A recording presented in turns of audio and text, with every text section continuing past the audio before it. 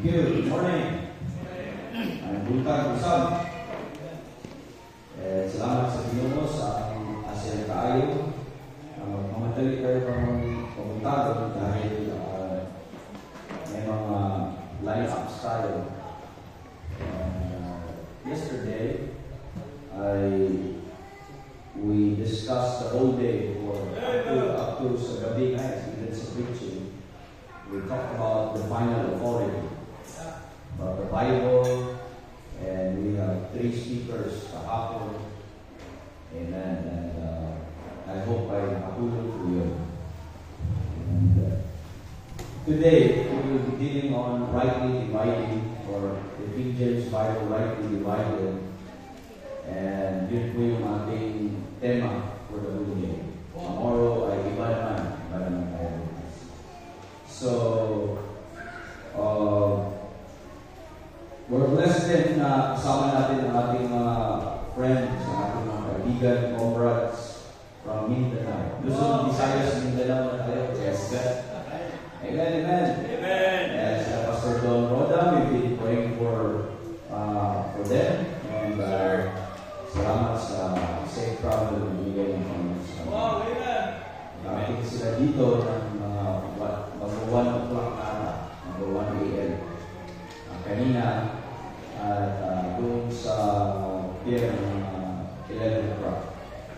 Amen, and it's a blessing. Okay, I hope you will enjoy today. And since nagmamadali po tayo, yan, salamat na. Naiyan na pala. Let's go kaagad sa ating lesson. At hindi tayo ng tulong sa Panginoon para natin. Let's pray. Our Heavenly Father, Lord, aming na-acknowledge and hindi namin kaya ang bagay nito. So, Lord, we ask for your help.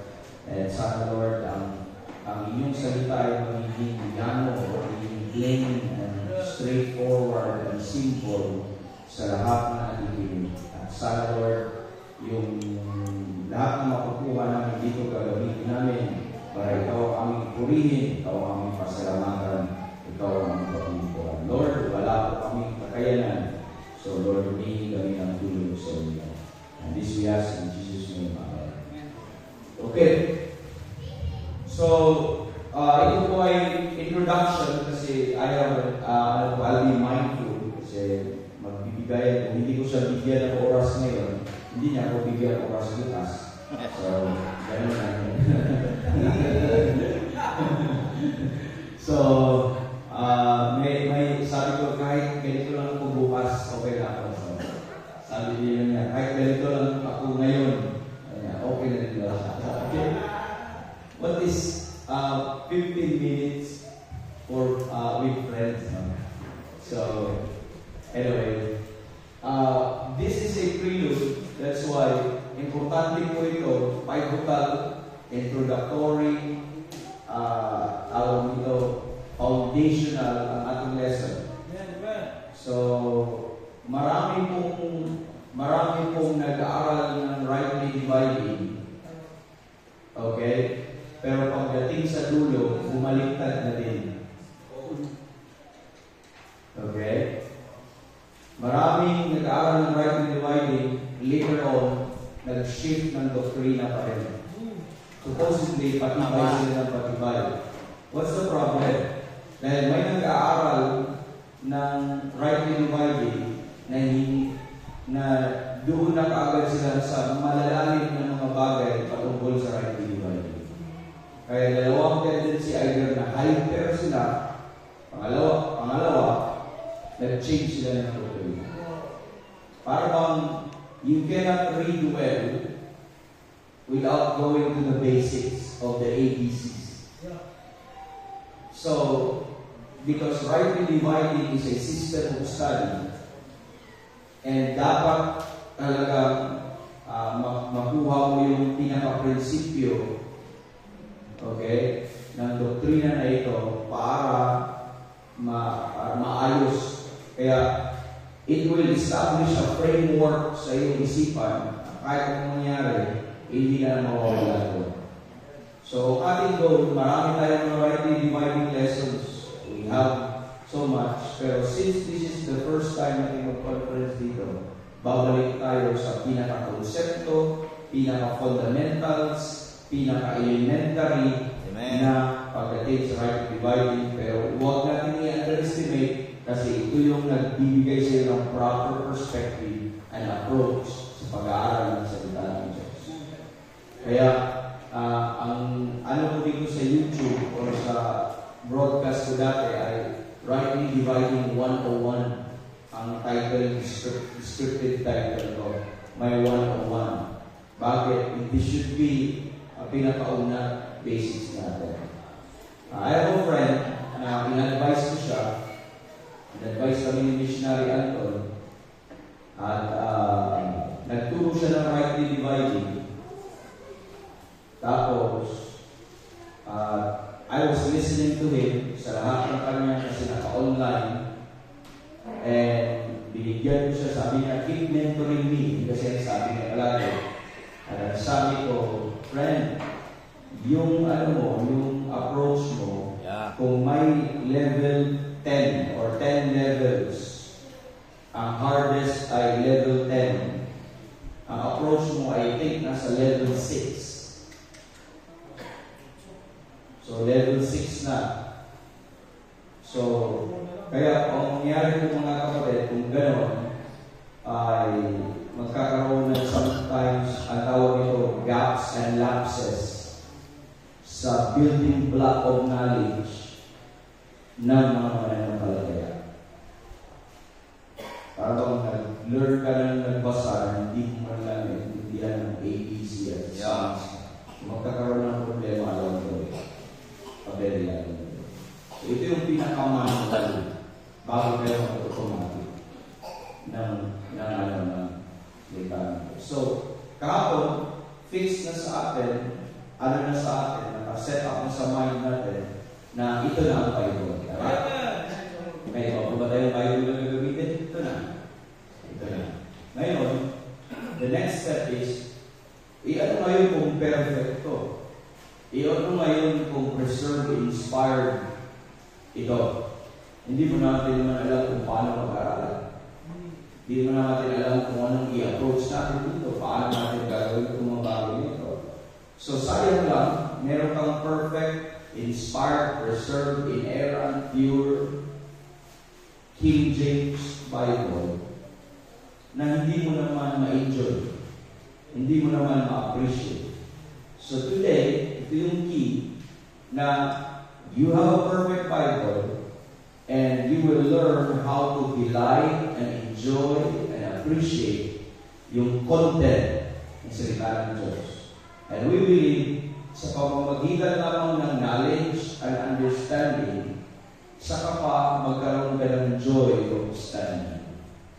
And may susi dapat. At alam namin na ang susi sa pag-intindi, sa kaalaman ng salita ng Diyos is yung approach na sinasabi ng Panginoon kung paano pag-aralan ang kanyang salita. Okay po? So ito po, natin, King James, Rightly Divided. Before I go doon sa pinaka-application or pinaka-proseso ng pag-aaral nito, let's look at some things. Ito yung mga bagay na rudimentary or rudiments to understanding.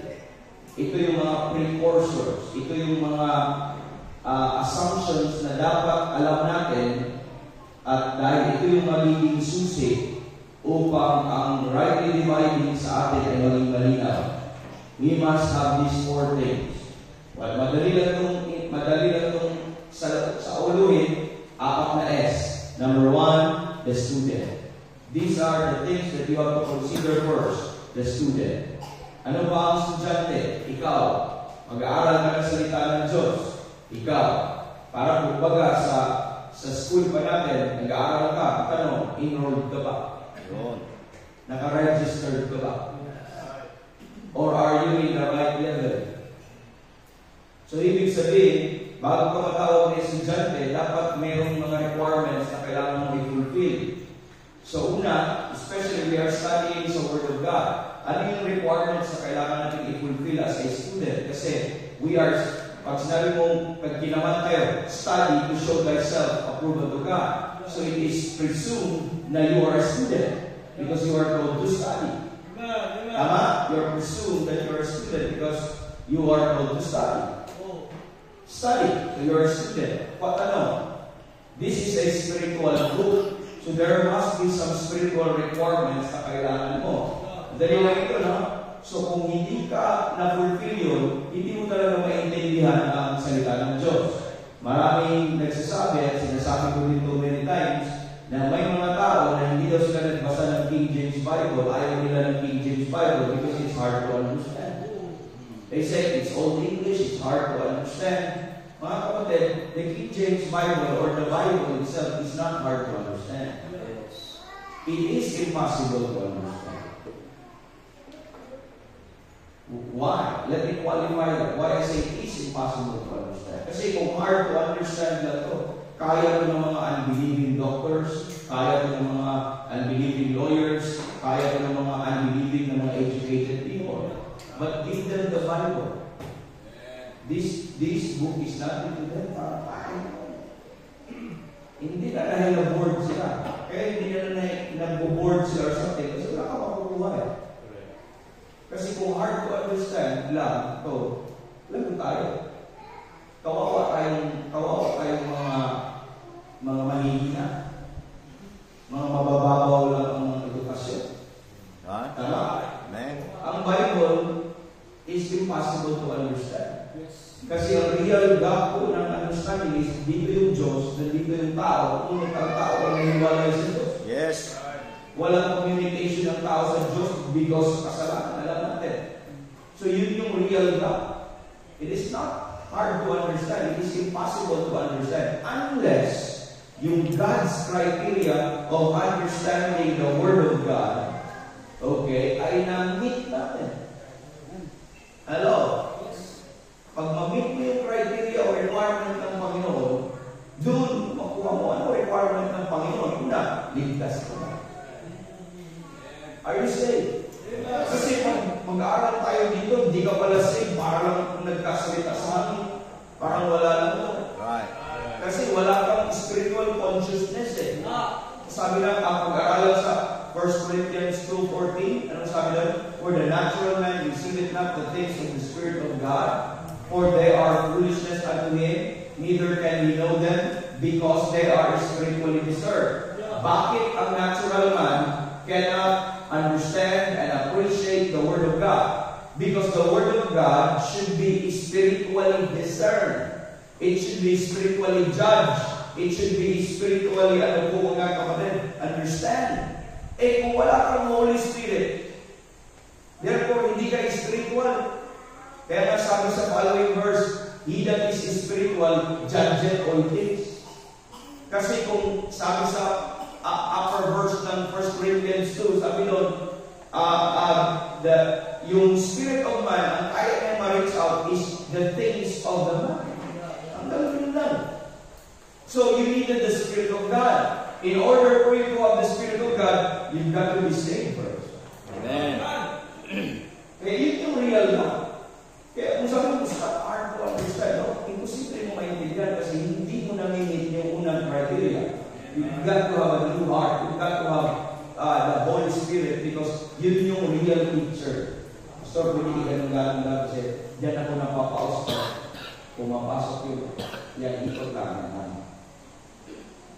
Hope natin, save ba tayo ngayong umaga? So, kung save ka ngayong umaga, bukas pag-aralan din natin about sa facets ng salvation. Kung save ka ngayong umaga, therefore, pre-resume ka ng Bible na ikaw ang estudyante na tinutukoy natin. At meron kang Holy Spirit at gagamitin ng Holy Spirit, hindi ka bubulungan ng Holy Spirit pa, yan ang sagot. Ito ang sagot na katanungan mo. No, sasabihin niya sa salita ng Diyos. Okay? Kasi maraming nakikinig sa boses na yan, naging tinuloy, naging manalo, naging leader ng isang religious cult. Tama? Wala nang boses sa Panginoon kundi dito lang. Tama? Next, sorry, ay yung scripture na establish na natin. Kasi wala kang business na mag-aaral kung hindi hindi ka pa sold o resolved na ang scripture na ito ay perfect. Na ang scripture na tinutukoy ay ang King James Bible. Wala kang business mag-aaral. Mag-aaral ka ng salita ng Diyos. I don't even think na may business ka na na magpastor kung hindi ka naniniwala na may perfect Word of God, inspired Word of God, at pure Word of God sa panahon natin. Ano ituturo mo? Unbelief? Ano ituturo mo? Doubt? Sa mga tao? How could you be, assertive? How could you be, tinatawag ko natin, determined at yung absolute sa sinasabi mo kung walang absolute truth? Kung walang absolute basis ng truth. Tama? So, result yan. Naniwala ba kayo na ito ay Word of God? Kasi sabi ng Bible, rightly dividing the what? The Word of truth. Pag Word of truth, hindi Word of lie. Pag Word of truth, walang mali dyan. Pag Word of truth, walang kasinungalingan dyan. Tama? So, tanggap niyo na ba ito na Word of truth? Kasi pag hindi, ano i-rightly divide natin? Paano tayo pagkakalan? I-resolve mo muna yung issue. Naintindihan niyo ba kung bakit inuna natin ang King James kahapon? Para buo na yung conviction mo that when you study the Word of God, wala nang duda. Every word paniwalaan mo na. Kasi naka-fix na, convicted ka na that I have the perfect, infallible, inerrant Word of God. Kaya yung mga ibang pastor, iba daw yung perfect sa infallible. So, sila lang ang gugulo sa isipan nila, no? Next, the study. Okay, mayroon estudyante na qualified. Number 3, meron ka ng textbook, authority, the perfect word. Pangatlo, hindi lang naman mo basta ang pag-aaralan mo. There is a command kung paano pag-aaralan. Tama? Ano yung command ng paano pag-aaralan? Rightly dividing. So, hindi pwedeng ibang approach mo sa pag-aaral. When you study sa Word of God at gusto mong maintindihan, dapat i-rightly divide mo. Kung hindi ka mag-rightly divide, ay talagang mamiss mo ang punto at mamiss mo ang katotohanan o maitago sa iyong katotohanan or baka magbigay lang sa iyo ng kalituhan. So dapat sundin natin yung inutos ng Biblia sa atin kung paano aralin ang kanyang salita. Amen. Kung hindi natin ma-meet yung requirement na yun, again, wala lang rin parang nag-aaral lang tayo sa hangin. Okay? Now, fourthly, the secret. Gusto nyo malaman kung ano yan? Secret. Now, yung secret, ito yung isa sa key points na ang buong Bible ay magkaroon po ng connectivity. Okay? Itong secret na ito yung mysteries na tinutukoy natin. Ito yung sa Romans 16:25. Okay? Let's read that Romans 16:25. Ito yung sikreto na with regards to the mystery. Romans 16:25. Ang sabi dito po mga kapatid, now unto him that is of power to establish you, sabi niya, according to my gospel. Look at the next part. And the preaching of Jesus Christ, according to the revelation, look at that, of the mystery, which was kept secret since the world began. Now, I will elaborate on that as we go on later on. Pero there was a body of truth which God did not reveal in the Old Testament. Ito yung secret na tinutukoy ko, which the Bible calls the mystery. At ngayon, sa panahon natin, hindi na sikreto, i-reveal na. Kaya lang, ang problema, bakit pa rin maraming kulto, maraming maling turo, maraming maling aral? It's because they deny the secrecy of this secret or of this mystery. They deny. What do you mean by deny? They say, oy, wala ka, nandun naman yan sa Old Testament eh. Nandun naman yan, ito yun. Ibig sabihin, if you deny na kept secret talaga ito, hindi nakasulat, nakatago, hindi sinabi, pag hindi mo i-acknowledge yun, magkaroon ka pa rin ng faulty understanding sa rightly dividing o sa pag-aaral. Kaya, maintindihan mo, kaya pala may doktrina na si Jesus Baptist. Kaya may doktrina na ang Baptist daw pakasalanan. Yun yung mga kaya may doktrina na rapture daw ay sa middle ng tribulation or pagkatapos ng tribulation. Kaya may mga preterist, may mga post-trib, may mga covenant theology. Lahat itong sistema na ito ay they deny this one thing, yung sikreto na yun, yung mystery. I'll elaborate as we go on. And that's a very important message. Pero once na makita mo yun, makita mo na yung bird's eye view ng salita ng Diyos. Kung paano ito yung eternal purpose ng Panginoon, may purpose siya kung bakit niya sinikreto ko yun. Sabihin natin mamaya. Tapos, ngayon na-reveal na. Pero, since na-reveal na, ang utos ng Diyos is to make all men see what is the fellowship of the mystery. Pero, pag hindi pa rin nila, ayaw nilang tingnan, ayaw nilang aralin, kaya nahuhulog talaga sila sa maling araw. Mamaya. Okay, next. So, have you ever considered why different churches disagree on many of major doctrines, yet most churches use the Bible to prove their doctrinal beliefs? Tama na. Ang Jehovah's Witnesses, Bible ang binasihan niya. Si Tibuloy, Bible ang binasihan niya. Ang Seventh-day, Bible ang binasihan niya. Sino bang kulto religious code ngayon na so-called Christian na hindi Bible ang binasihan niya?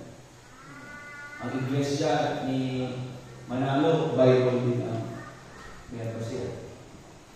Tama? Bakit? Iba-iba. Isa lang naman ang Bible. Ang problema is yung pag-aaral na. Paano yan? Ito, sinasabi ko ni Dr. Rockman, sabi niya, every heresy in this age, every theological lie in this age, every religious lie in this age, is the truth misplaced. Yun yung problema. Yung mga heresy natin ngayon, yung mga theological false teaching natin ngayon, yung religious lie ngayon, sa panahon po natin ngayon, ito ay mga katotohanan na makikita mo sa Bible, pero na-misplace. Example, tama naman si Tibuloy na may kingdom. Amen? The kingdom of Jesus Christ. Ang problema ni Tibuloy, yung para sa future, ginawa niya totoo sa panahon natin. Sa future pa yun. So, heresy yun kung i-apply mo, kung i-advance mo yung future panahon natin. Tama naman ang mga Sabadista na dapat walang gagawin sa Sabado. Sa Bible yun. Pero pag ang para sa panahon nila, dali mo sa panahon natin, truth misplaced. Yan, itinay mo.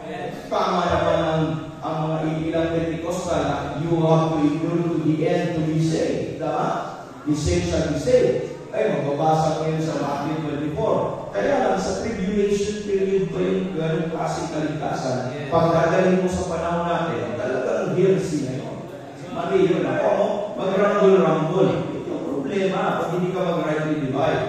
Tama naman sila nasa Bible na hindi lang pananampalataya, kundi dapat may gawa. Sa Bible yan, malinaw sa Bible. Hindi mo pwedeng i-deny yun. All over sa Old Testament, amen. Nandun yun. Hindi lang pwedeng I believe on the Lord Jesus Christ ka. Walang ganun. Pero kung dadalhin mo yung kaparaanan na yun sa panahon natin, heresy yun. Correct. Amen. Nakuha po? So, kaya nagkaiba-iba ang reliyon dahil sa ganun. So, ano ang susi? Ilagay mo sa tamang panahon. Paano? Rightly dividing na eh. Okay? Rightly divide mo. Kung wala talagang confusion, mga kapatid, at saka mag-practice tayo at mag-hope tayo ng isang bagay na hindi sinabi sa atin. So, we believe na ang Biblia ay totoo. Lahat ito totoo. Walang palitan. Pinaniwalaan natin yan. Kahit kung believer, ilagay natin sa tamang ayos. Tamang order. Tamang intended na panahon. Okay? So, ito sa isa sa mga example, I don't have to go over. Itong part na ito, dito nagsasabing eye for an eye. Kung anong gagawin sa'yo, hindi gagawin mo. Pero, sa panahon natin, Romans 12:17, living peaceably na. So, ito lang yung simple chart na makikita po natin. Sinart lang natin yung mga differences po mga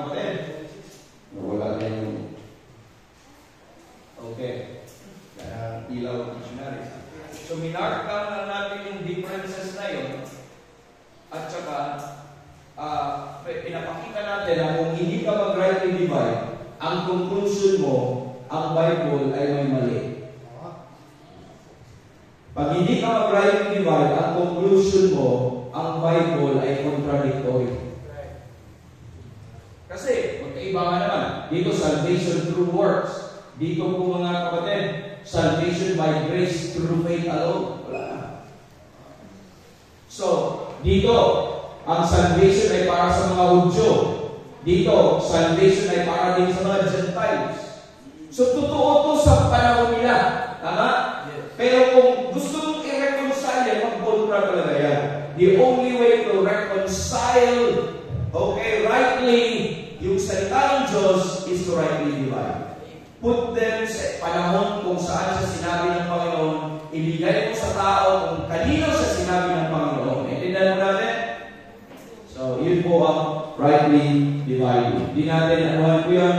So, false teaching in various cults and Christian churches and other apostate Baptists quoted these verses for their doctrinal stand. Some of the Baptists, i-twist na lang eh. Ang tawag doon, i-explain away. May isang verse, kasi preconceived niya, idea niya, parehas-parehas na niya lahat. Kaya ang gagawin niya, i-twist na lang niya yung verse. Marami siyang explanation kaysa paniwalaan kung ano yung nakasulat. Yeah. Para lang i-defend ang kanyang doktrina. Hindi nga eh. Bakit mo bang pipilitin na ito para sa Hudyo, ito para sa Gentile? Bakit mo bang pipilitin na parehas yan? Parehasin yung magkaiba, yung Israel, yung body of Christ. Kaya, ipipilit, iti-twist nila, kahit hindi yung sinabi ng Bible, iti-twist nila para quote-unquote ma-reconcile, so they end up private interpretation. Ang approach natin sa pag-aaral is, in the first place, is literal approach. Ibig sabihin, natin ang literal approach, what the passage, the key to what the passage means is what the passage says. Kung anong ibig sabihin ng passage na yan, kung ano yung nakasulat, yun na yun.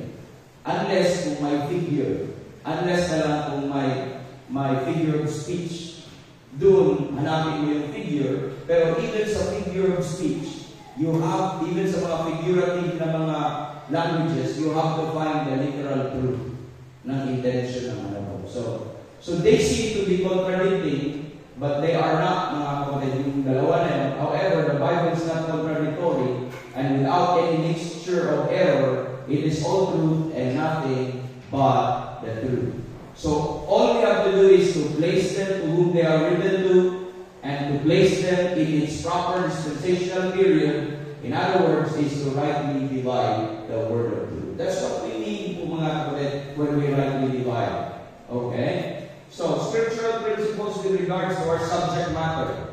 Meron mga prinsipyo sa Bible na nagsasabi patungkol dito. Meron. Ang unang prinsipyo ay 2 Timothy 2:15. Study to show thyself approved unto God, a workman that needeth not to be ashamed, rightly dividing the word of truth. Let's break down that passage. Number 1, the command. There's the command to study.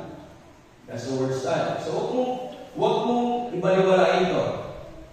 Utos yun, kagaya ng pag-utos na mag-preach tayo, mag-witness tayo, mag-pray tayo. Amen. Same din ang command na yun. It is not a yes command. Amen. Kung hindi mo ito gagawin, disobedient tayo. Yes. Amen. So study is command. Number 2, study is a personal responsibility by looking at the word thyself. So, mga kapatid, please, huwag naman tayo school feeding lang tayo. We're not studying kung tayo pinapakain ng sarili natin or may sakwaling ng panahon natin. I cannot study for you and you cannot study for someone else. Ang ginagawa ko, nagtuturo ako. But what you do with what we are learning right now, that is study.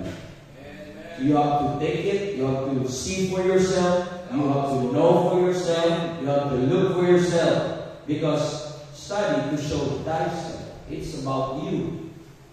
Mga kapatid.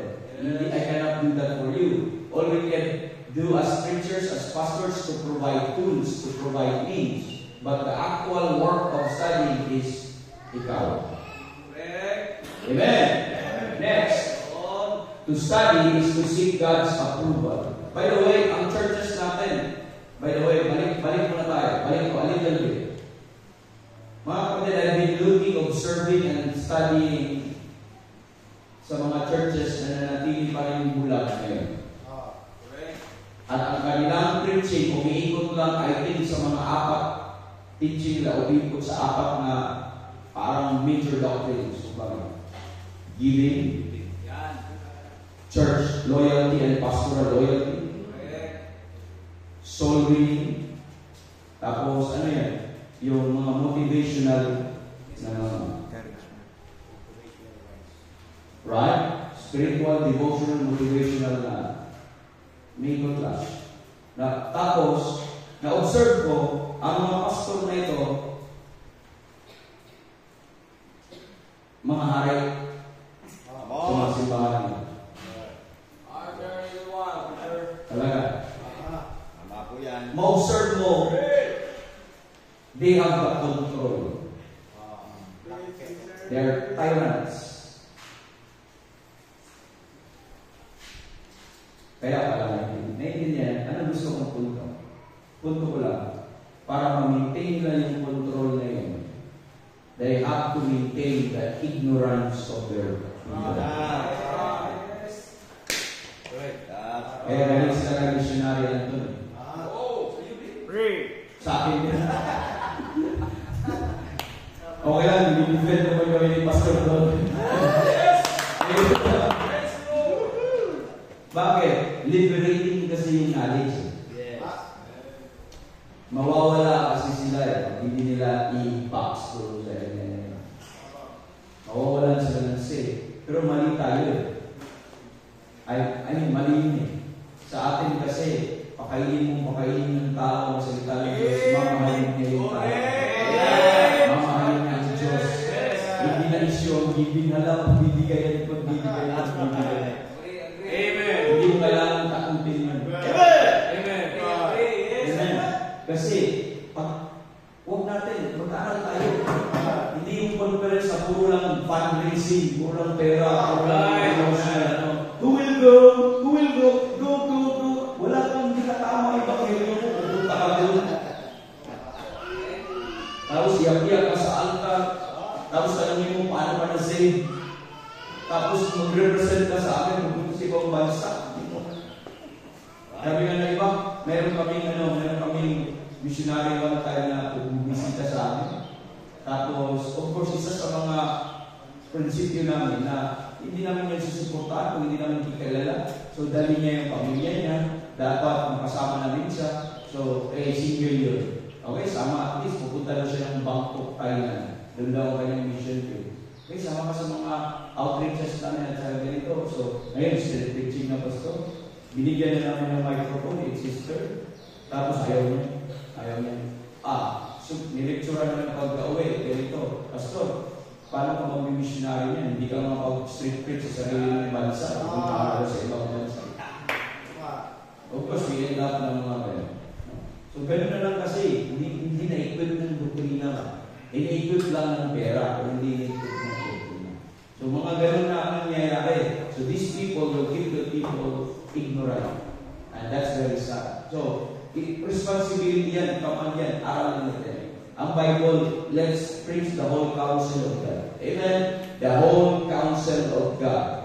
And if the student will study aright, if you study properly, if you study aright, amen, you will have a proper biblical behavior. As God expected you to. Hindi ka magiging rebellious. Pag nagiging rebellious ka, hindi ka nag-aral ng maayos. Pag nagiging mayabang ka, ibig sabihin, you have not studied right. I learned this from an old preacher. Sabi niya, a proper study of the Bible will lead to a proper behavior. Do you believe? I believe that personally.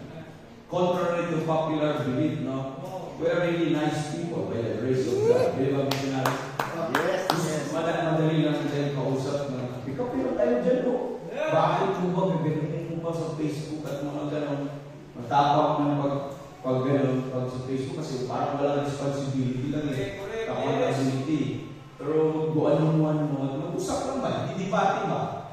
magtanungan lang, mga gano'n. Hindi nga pupunta. Oh, Takot. And forgive them. To study is to seek God's approval. Tandaan natin, paano kaya yabang kung ang goal mo hindi para magpa-impress sa tao? Ang goal mo lang is, Lord, gusto kitang malugod. Gusto akong study to show myself approval to God. Please, baguhin natin kung nag-aaral tayo dahil sinabi ni Pastor. Baguhin natin, let's rock a little. Amen. Nag-aaral tayo dahil sinabi ng Diyos. Mahal natin ng Diyos at gusto natin ang ating buhay ay katanggap-tanggap, kaaya-aya sa Diyos na nagbigkas sa atin. Tama? So, approval sa Panginoon, huwag sa tao. Kung approval sa tao, magpabago-bago ka rin. Kasi pag ayaw mo na sa tao na yun, papunta ka naman sa ibang tao, mag-conform ka naman sa kanyang doktrina, change ka naman, no? Doon tayo sa Diyos. Tama? Let's fear God. One old preacher said, if you fear God, you don't fear man. If you fear man, you don't fear God. Asan? Amen. Okay lang sa iba, hindi tayo approve, hindi tayo matanggap sa karamihan. We don't care. Ang ating care is sana sa Panginoon. Amen. Ayos na. Kaya okay malumbay, press on lang kayo dito sa Bohol. Pero unti-unti ang Diyos din ay magbibigay ng repentance sa mga tao. Kaya huwag niyong sayang. Huwag niyong sirain yung faithful testimony na yun. Aral lang kayo tuloy. Hindi para yayaman. But the more ka mag-aaral, dapat the more ka maging faithful sa kanya. Faithful sa kanya sarili. Faithful doon sa responsibility. Studying is a hard work. I'm telling you. That's why tawag sa Bible ay workman. Kung ikaw ay nag-aaral, you're a workman. Wow, so nagtatrabaho yung work din yun. Kaya ang sabi doon, remember that 1 Timothy 5, ang sabi doon na you have to count worthy of double honor. Yung elder, count them worthy of double honor. Yun ang gusto nila. Mag-stop sila doon, pastor, no? Bigyan mo ng double honor. No. May worthy nga. So, ibig sabihin, may proper na pagbibigyan yun. Hindi necessary sa lahat ng pastor yun. Tama. Or elder yun. May you count worthy of double honor. May qualification yun. Especially they that labor in the word and in doctrine. Ang tawag, they labor. That's a word. They labor in the word and in doctrine. Yun ang bibigyan natin ng honor. Salute kayo sa mga nag-aaral ng mga ministers of God. Praise the Lord. Amen. Na hindi tayo magsa-stop doon kung anong advantage natin. At mahirap yun talaga kasi para magturo ka ng doktrina, talaga mahirap yun. Hindi madali.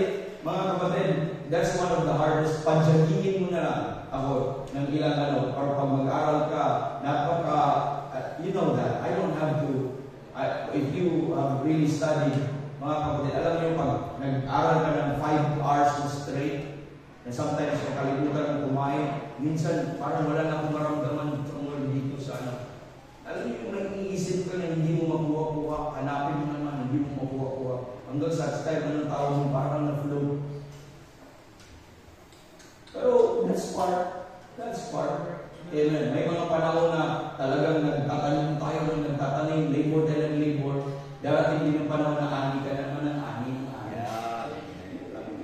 Balance lang pang kaya if you are a student, aral tayo.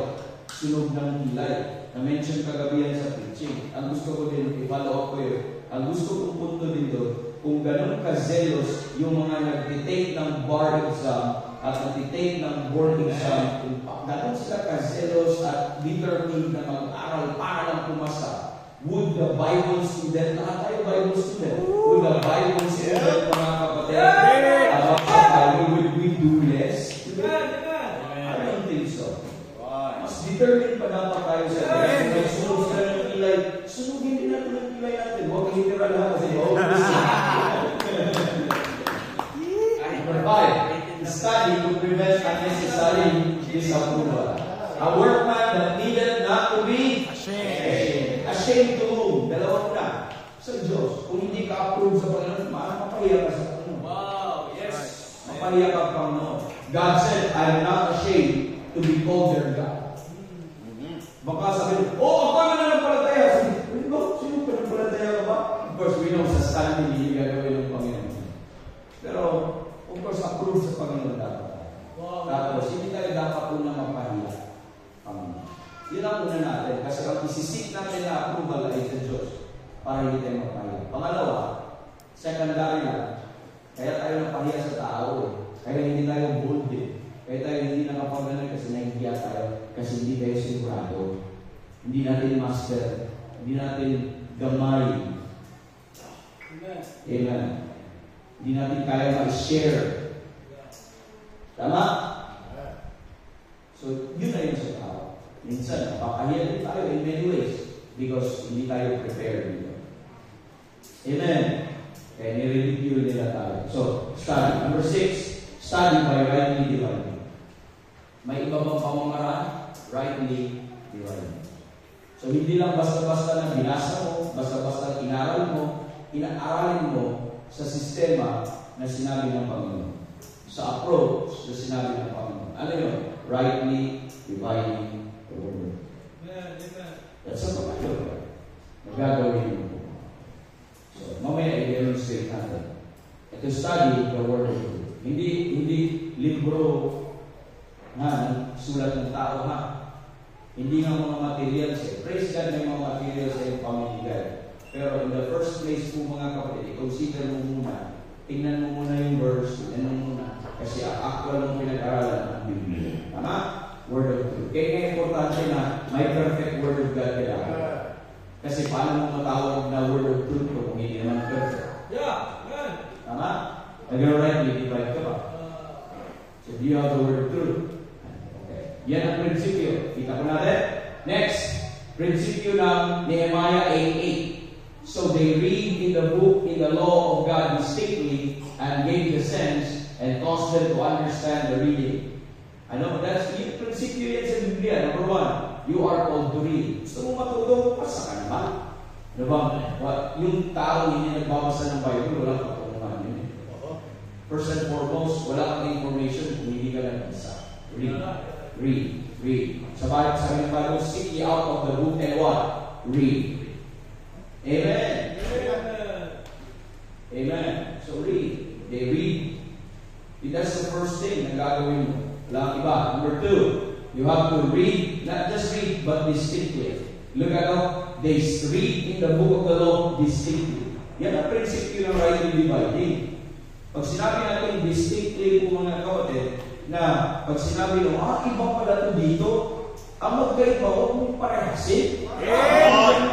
Ang pula ay pula, ang puti ay puti. Ay, parehas lang niya, kulay. Hindi gano'n eh. Read distinctly. Read, analytically. Read with, discernment. Observe the differences. Observe the common things. Observe the disparity. Observe mga kapatid, yung mga parallels. Hello? Observe the contrasts. Yan, read distinctly. Yung verse na yan na binibigyan natin dyan sa Jeremiah 23, okay, sabi doon, a prophet that hath a dream, let him tell a dream. And sabi ng Bible, he that hath my word, let him speak my word faithfully. What is the chaff to the wheat? So the chaff and the wheat, ang ipa at ang bigas. So although kasama yun, pero ibang ipa sa bigas. Kung hindi mo mag-distinguish yun, amen, magkaroon ka ng problema. Lalo pa pagdating sa Bible truth na hindi mo mag-distinguish ang Israel sa church. Hindi mo mag-distinguish ang Old Testament sa New Testament. Hindi mo mag-distinguish ang command sa law sa command ng Greece. Hindi mo mag-distinguish kung saan panahon ka. Ay hindi ka nag-read distinctly. Hindi pwedeng parehas-parehas lang yan. Alam nyo, ang isang kampo, we are in the camp of dispensationalism. We are rightly divided. Ang isang kampo ay covenant theology. Ang covenant theology, yun yung kampo na baptist si Kristo, yun yung kampo na ganito si yung mga Calvinist, mga ganito ganyan. No? Kasi alam nyo, ano sila itong mga kapatid? Tayo nag-rightly divide. Sila nag-unite. So, wrongly uniting. Yeah. Nag-rightly divide, sila nag-unite. Dinivide natin yung pagkakaiba nila, ginawa nila ng katulad. Kaya hindi talaga kayo magkasundo sa kanya. Huwag na po kayo makipag-debate sa ganun, iba-ibang sistema eh. Paano kayo magkasundo kung iba-ibang approach nyo sa pag-aaral? Dapat, kung magkasundo kayo, parehas na tayo rightly divided. Kasi, may pagkasunduan tayo. Kasi parehas kayo yung standard ng approach eh. Na-start niya para ng whosoever at election, Calvinism at saka Arminianism. Hanggang ngayon, hindi pa sila tapos. Amen. Wala yun. Read this statement. Amen. Tapos, makita mo na yung kaibahan, intindihin mo, know the sense. No sense ito. Puti. Ano yung ibig ng puti? Puti. Pula. Ano yung ibig sabihin? Pula. Hindi ka nagagawa ng deeper meaning doon. Amen. Hindi ka na, may deeper meaning yan. Ito yung nakatago. Words mo lang yun. That would be the danger. Intindihan po natin, read this statement. And know the sense. Number 4, anong result? Understanding. As a result. You want study with understanding? Yun ang result. Understanding is the result. So, yun yung prinsipyo. Nagbibigay lang ako ng biblical principles kung paano aaralin ang salita ng Diyos. Are we still in the right place? Okay. So, next, the principle of Hebrews 1:1. Principles of Hebrews 1:1. Ano bang prinsipyo ng rightly divided? Number 1, God who at sundry times in diverse manners spake in time past unto the fathers by the prophets. Una, you have God. I-break down natin sa pag-aaral ng rightly dividing, ang pinakauna ang Diyos. Amen. Hindi ikaw. Hindi ako. You have to consider. Tandaan mo, this is not our book, this is His. Yeah. So therefore, ang wisdom ng pamanguna at understanding dapat nagagaling sa Kanya, hindi sa atin. At ito is not about me, it's not about the church, it's not about Israel, this is about God. And His plans for the ages. Amen. Naging kasama lang tayo, naging connector lang tayo, but we're not the author. Amen. We are become the subject, but we're not the author. Nakuha po natin? Amen. So this is, let's start with God. Number 2, then God spake. Look at God who at sundry times in diverse manners, look at, spake. So ang Diyos na ito ay nagsasalita, nakipag-communicate, may sinasabi ang Diyos. Dapat tandaan natin, He spoke. Okay, God spoke. At ang Diyos ay nagsasalita, God spake in different times. Look at, in sundry times. Yeah. So ang Diyos hindi nagsasalita all at once na yung sinabi niya ng lumang panahon para na yun sa lahat ng ages. Ang nagsalita ang Diyos, tinitingin. Nagsalita siya ng ilan kay Abraham, nagsalita siya kailan kay Noah, kay Moses, sa mga propeta, sa mga hari, sa mga apostol. Amen. Hanggang kay Pablo, hanggang ano po, ang kagalahan natin, may advanced revelation na tayo. Kasi pati yung sa future natin, sa tribulation at sa millennium, nasabi na nila. Nasabi nila. Pero hindi siya nagsasalita ng isang panahon at para sa lahat. Pero tingi-tingi ang tawag ng progressive revelation ang binigay ng Diyos. Dapat intindihin natin yan. So, kung ganyan para magsalita ang Panginoon, dapat i-rightly divide mo. Kung anong panahon ito sinabi, anong panahon, para kailan to. Ngayon ba to, o dati to, o para sa future to. Nakuha natin? That's why dapat natin bantayan kasi prinsipyo sa Bible yan eh. Pangalawa, ay pang-apat, God spake in diverse manners. O in diverse manners. Ano ibig sabihin? Nung nagsalita ang Diyos, hindi pumuka lang ang langit at hear ye, at narinig ng lahat. In diverse manners, it means sometimes a dream, sometimes a vision, sometimes a donkey, sometimes i-dictate niya, sometimes i-teleport ka. Remember, sino nakapag-aral dito sa ating ABPI Blitz, di ba? Tineleport si John the Beloved from the church age, dinala doon sa tribulation. That's what. Tapos, doon sa tribulation, umupo ka dyan at sulat mo to. Amen. So, iba-ibang pamamaraan. So,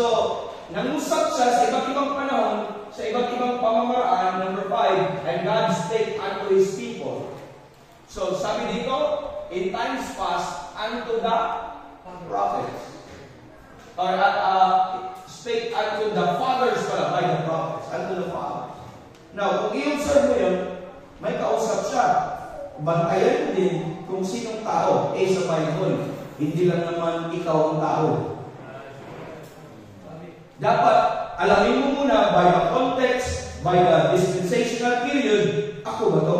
Kami ba to? O sila to? Kasi may mga tao before the law.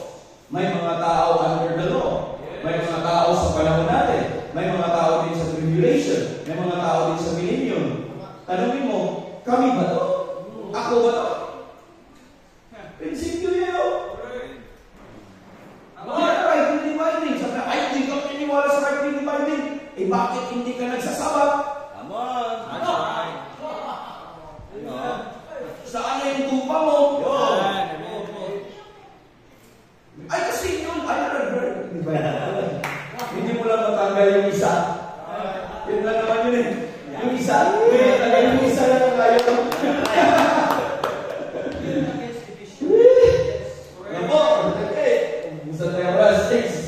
God spake through a messenger. Amen. Ang Diyos po, hindi nagsasalita at sabi niya, makinig kayo Israel sa akin. Narinig ng lahat ng Israel. No, hindi. Always God, then through messenger, and that messenger to the people of God. Walang direct na gano'n. Dinadirect niya sa messenger. Pero sa group of people, it is through a spokesman. It is through God's messenger. Okay, kaya pinipili niya yung mga messengers niya. Nakita niyo? Wala pa. May binago ba tayo sa salita ng Diyos? Wala. Pinarrange mo lang yun. Hindi naman tayo interpreter ng Bible. Napansin niyo ba sa lahat ng prinsipyo natin? Ilagay lang natin. Nalagay ba yun? Hindi. In-outline lang natin kahit hindi alliterated, di ba? Outline sa rin. Okay, ito pa. Principle ng Haggai 1:13. Then spake Haggai, the Lord's messenger, in the Lord's message unto the people, saying, I am with you, saith the Lord. Obserbaran mo yun ha, Lord's messenger, Lord's message, then people. Una, the Lord's messenger. Ito yung order. Pansin mo. Then, after that, ang Lord's messenger, bibigyan na ng Lord's message to preach to the Lord's people. Nakita niyo yung order. Importante pala. May messenger. Spokesman. Sino kaya ang spokesman ko? Si Budoy? Si Nanalo? Si ganito. Di ba? Dahil tapos, people. Sino kaya? Kami ba yun? Sila ba yun? Or message? Anong message? Para sa amin ba yun? Or para sa kanila yun? Ito ba yung inutos nila? Ay ng Diyos sa amin? Or para sa ibang panahon? Para sa panahon namin? Or para sa iba? Then, kami ba itong mga tao na ito? Now, putting all them together, itong principle of 2 Timothy 2:15, principle of Hebrews 1:1, principle of Nehemiah 8:8, principle of Haggai 1:13, ito na yung structured outline. Ibibigay ko sa inyong structured outline para ito yung magiging structured outline sa inyong isipan. Kaya pag magbasa ka ng Bible, nasa mind na anong time to? Sino itong mga tao na ito? Ganun na. Okay, sino ang spokesman nagsasalita? Para kanino siya? At sino itong, anong oras to? Anong panahon to? Anong mensahe? Anong utos? Applicable ba ito sa akin o hindi? Magiging outline na yun sa isipan. When we put them together. Ano yung meron? Ito po yung structured outline. It starts with the Lord God. Diba? The Lord. Pangalawa, the Lord's revelation. So, ang Diyos nakipag-communicate. Ang Diyos may binigay na salita. Revelation. Tapos, the Lord's timing. Next, the Lord's message. The Lord's messenger. Then the Lord's people. Now, our goal is to identify anong panahon. Read the Bible, anong panahon?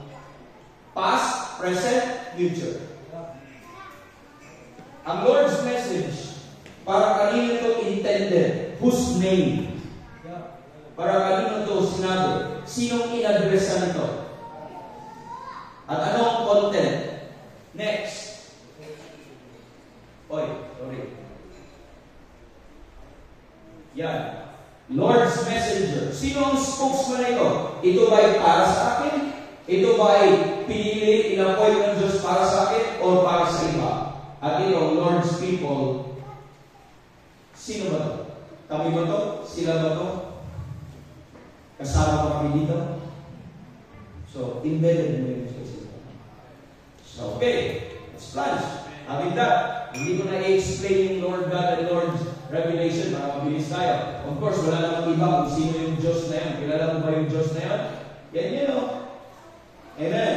Amen. So, bago ang lahat, nandiyon ang Diyos. Okay? Tandaan po natin. Tapos, it's the Trinity, no? At lahat po ng iyon na He's the Creator, the Alpha, Omega, at napakilala mo ang Diyos mo kasi this is about Him. This is about the author. Amen. Amen. You have to know. You will miss the point na mag-aaral ka ng Biblia tapos just to know doctrine. You study the Bible to know Him. Are you listening?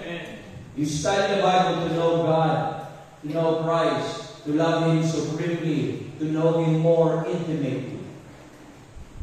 You miss the point of studying the Bible and you are not loving, faithful, and serving the Lord. Amen. Yes. Obviously, nag-aaral ka lang para may pang-debate ka. Nag-aaral ka lang para may ipakita ka sa ibang tao na magaling ka. Oo na, magaling ka na. Walang problema doon. Okay lang yun, marami namang magaling. At mas magaling pa sa'yo. Pero ang hinahanap ng Panginoon, babasa ka ng Bible, hindi mo siya hinahanap. Hinahanap mo kung anong pang-answer mo sa iyo. Sa nag-away sa'yo. Hindi pwede. Next, anong Lord's revelation? There used to be a time na ang revelation ng Panginoon about Himself is sa pamamagitan ng creation. Romans 1, di ba?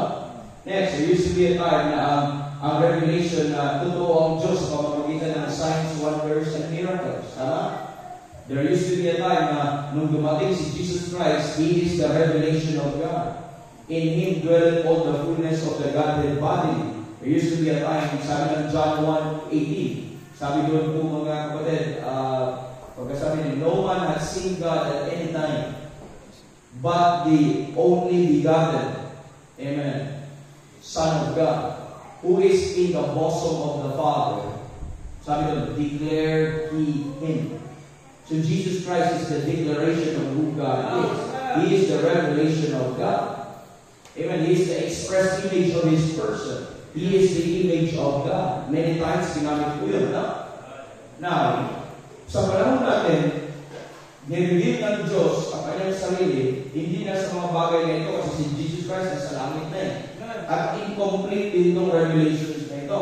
Binigyan na tayo ng scriptures, which is ang tawag ni Peter, a more sure word of prophecy.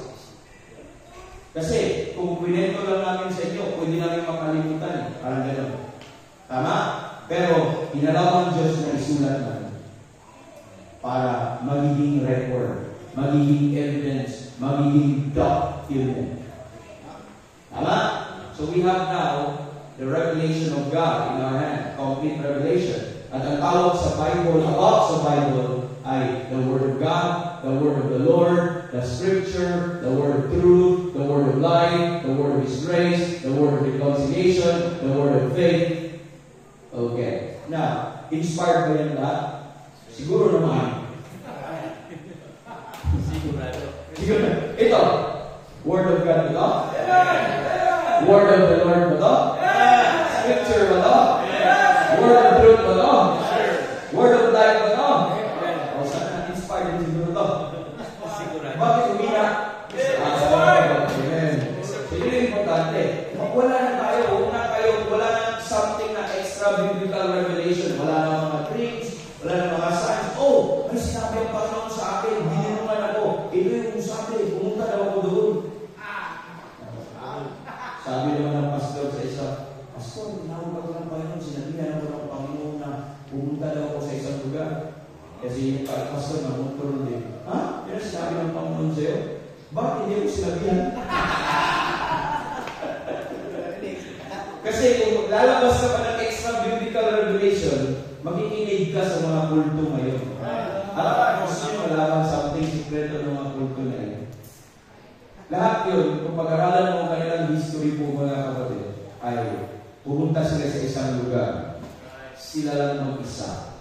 Nag-meditate sila, nag-fasting sila ng ilang araw.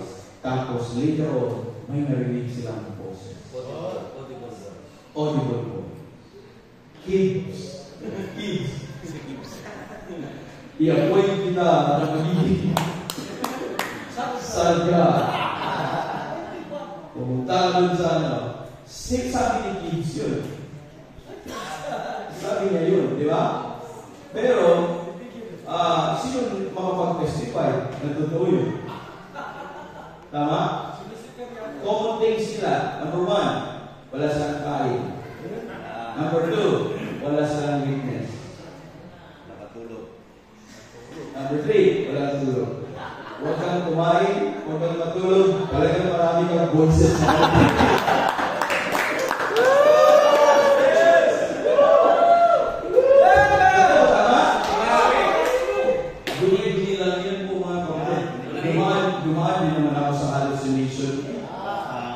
Parang ganun palagi. Alam mo, may susunod. Wala rin ligo, Prince. Wala ligo. Yun talaga ang magiging outcome. So, huwag na tayo magpaniwala. Nandito na lahat ang patungkol sa ito. Labas dito. Anything na labas sa Bible, dito to. Amen. Dito na tayo. Kaya complete na. Kasi nandiyan na yun. So, pag mag-aral tayo, dito na sa revelation ng Panginoon. Hindi sa revelation ng tao. Okay, hindi na tayo naniniwala na may prophecy pa outside sa Bible. Tama? Hindi na tayo naniniwala na mangusap ng Panginoon sa panaginip. Wala na yun. Tapos na. Okay, kompleto na. Okay, let's go to the next time. The Lord's time. If you observe dito sa Lord's time natin, ito pong part na ito, of course, God is the Alpha and the Omega. Itong line na ito yung timeline. Okay? Dito nag-umpisa ang time. Dito nag-i-end ang time. Okay. So, tandaan natin yan. So, itong Diyos, He is the Alpha, He is the Omega. In 1 Timothy 6:15, Pastor, kindly read na lang out loud dyan sa iyong makikita po natin, in which He shewed in His times, observe that. Okay, masa please. 1 Timothy 6:15. Tingnan niyo po.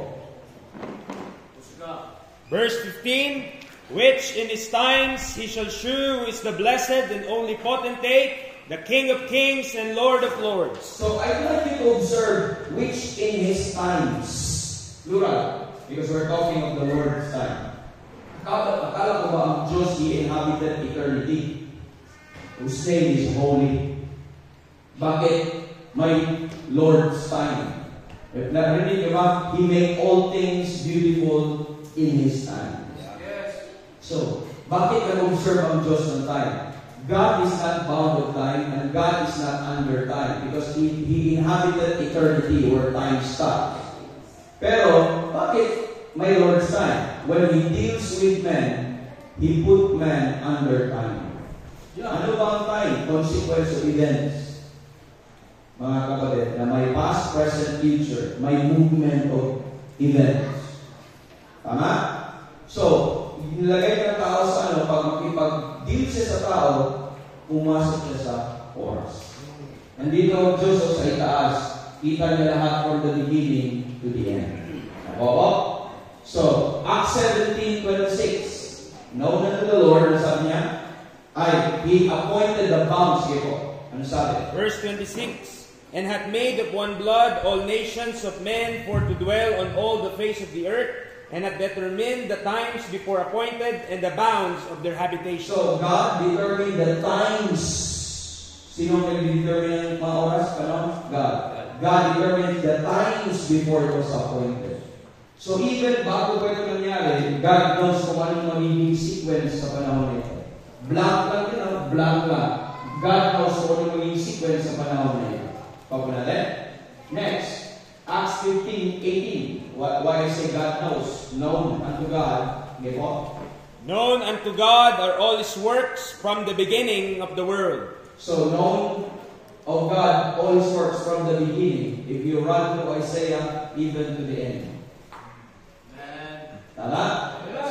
He's been there. He's all over. Itong block na ito is eternity. Ito na ito is line na ito is time. The Bible speaks of dispensations in 1 Corinthians 9:14-16. It speaks of dispensation of the gospel. In Ephesians 3:2, it speaks of dispensation of the grace of God. In Colossians 1:26, it speaks of dispensation of God. And in Ephesians 1:11, it speaks of dispensation of the fullness of the time. Now, ano pong ibig sabihin ng dispensation? Bakit natin? I-qualify lang natin. Dispensation is a Bible word. By the way, only the King James Bible used the word dispensation 4 times. The New King James used the dispensation 2 times. But 4 times, New King James, King James, pero binago nila. Tapos, the rest of the modern version, walang word na dispensation. So, ang totoong dispensation is dapat sa mga King James. Tama? Tama. Pero, many have perceived kung ano yung dispensation. Akala ng marami, that dispensation is a period of time. Dispensation ito, dispensation niya. No, it's not a period of time. It's an administration. It's an economy. It's an operation. Okay, in a specific period of time. Pag sinabi natin Marcos administration tayo from 20,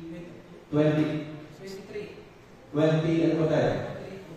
Nanalo sa 2022 to 2028.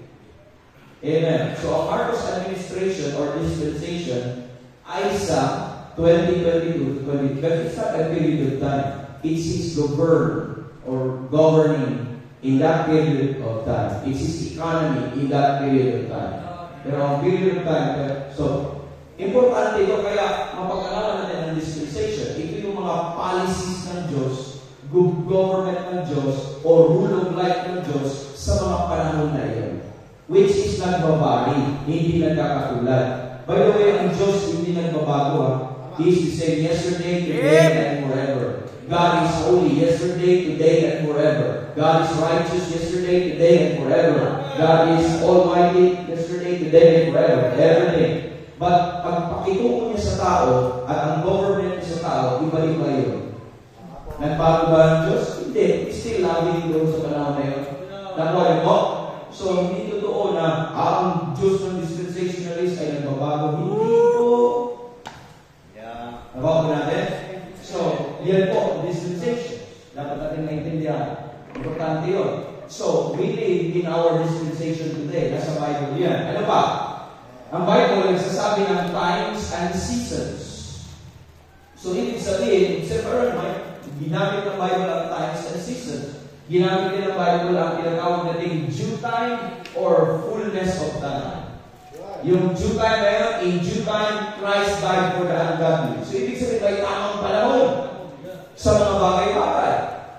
In everything, there is a season. Amen. There's a time for everything. So, that is the thing. Ang Bible nagsasabi ng fullness of time. Galatians 4:4, when the fullness of the time was come, God sent forth His Son, made of a woman, made under the law. Kailan pinadala ang kanyang anak? When He was still under the law. Nakuha po natin? So, malinaw po yun. So, ibig sabihin, God observed timing as He deals with men. Now, mahirap to. If this is the overview of the beginning of time and the end of time, hindi mo ma-identify kung saan ka dyan. If this is the beginning of time, ito yung end of time, saan ka dyan? Saan panahon tayo? Saan panahon tayo? Bro, saan panahon tayo?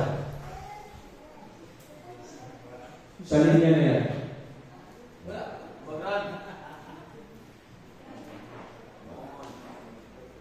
Ay, hindi mo talaga alam. Wala kang palatandaan. As you read dapat may focal point ka. May nagpo-point kung para hindi ka mawala kung saan ka na. Dapat may sense of direction ka. Dapat may identifying landmark ka. And in the timeline, what is the identifying landmark? Is the cross. Wala pa pala. So, may time dito sa eternity past, is time before time. A period before time. Meron din tayo itawag na eternity future at time beyond time. Totoo pala yung tatla ng time after time. Time after time. Period. Walang consequence. Eternity yun. Meron tayong eternity present. Dito nakatira ang Diyos. Okay yun? Lahat yung eternity. Pero dito, oras na to. So, may pagkasunod-sunod na yan. So, ang focal point natin ay before the foundation of the world. Nasa Bible din yan, ha? Ito din, dispensation of the fullness of the time. Nasa Bible din yan. So, pag matapos na yung time, dispensation of the fullness of times. Tapos na, kompleto na. Ibig sabihin, eternity na ito. Ito, before the foundation of the world, bago mag-umpisa ang time. Kita niyo po? So, nilagay na natin, nilatag na natin ang biblical principle. Then, there's the cross. 2 Timothy 1:10. Yun yung palatandaan sa lahat. Ngayon, Rod, saan ka? Ha? Sa cross ka? After the cross. Yeah. At least, alam mo na no? So, alam ko na sa anong panahon. Kasi sa Lord's time, what you have to do is to identify kung anong panahon ka. Tama? So, now, dito yung nag-determine kung kailan ang Old Testament at kailan ang New Testament. Malinaw po ba? Sige, basa na lang tayo sa Hebrews 9:15 all the way sa 17 para lang makita ng iba. Hindi ko pwedeng i-assume na alam na ng bawat isa dito, no? Para malaman natin.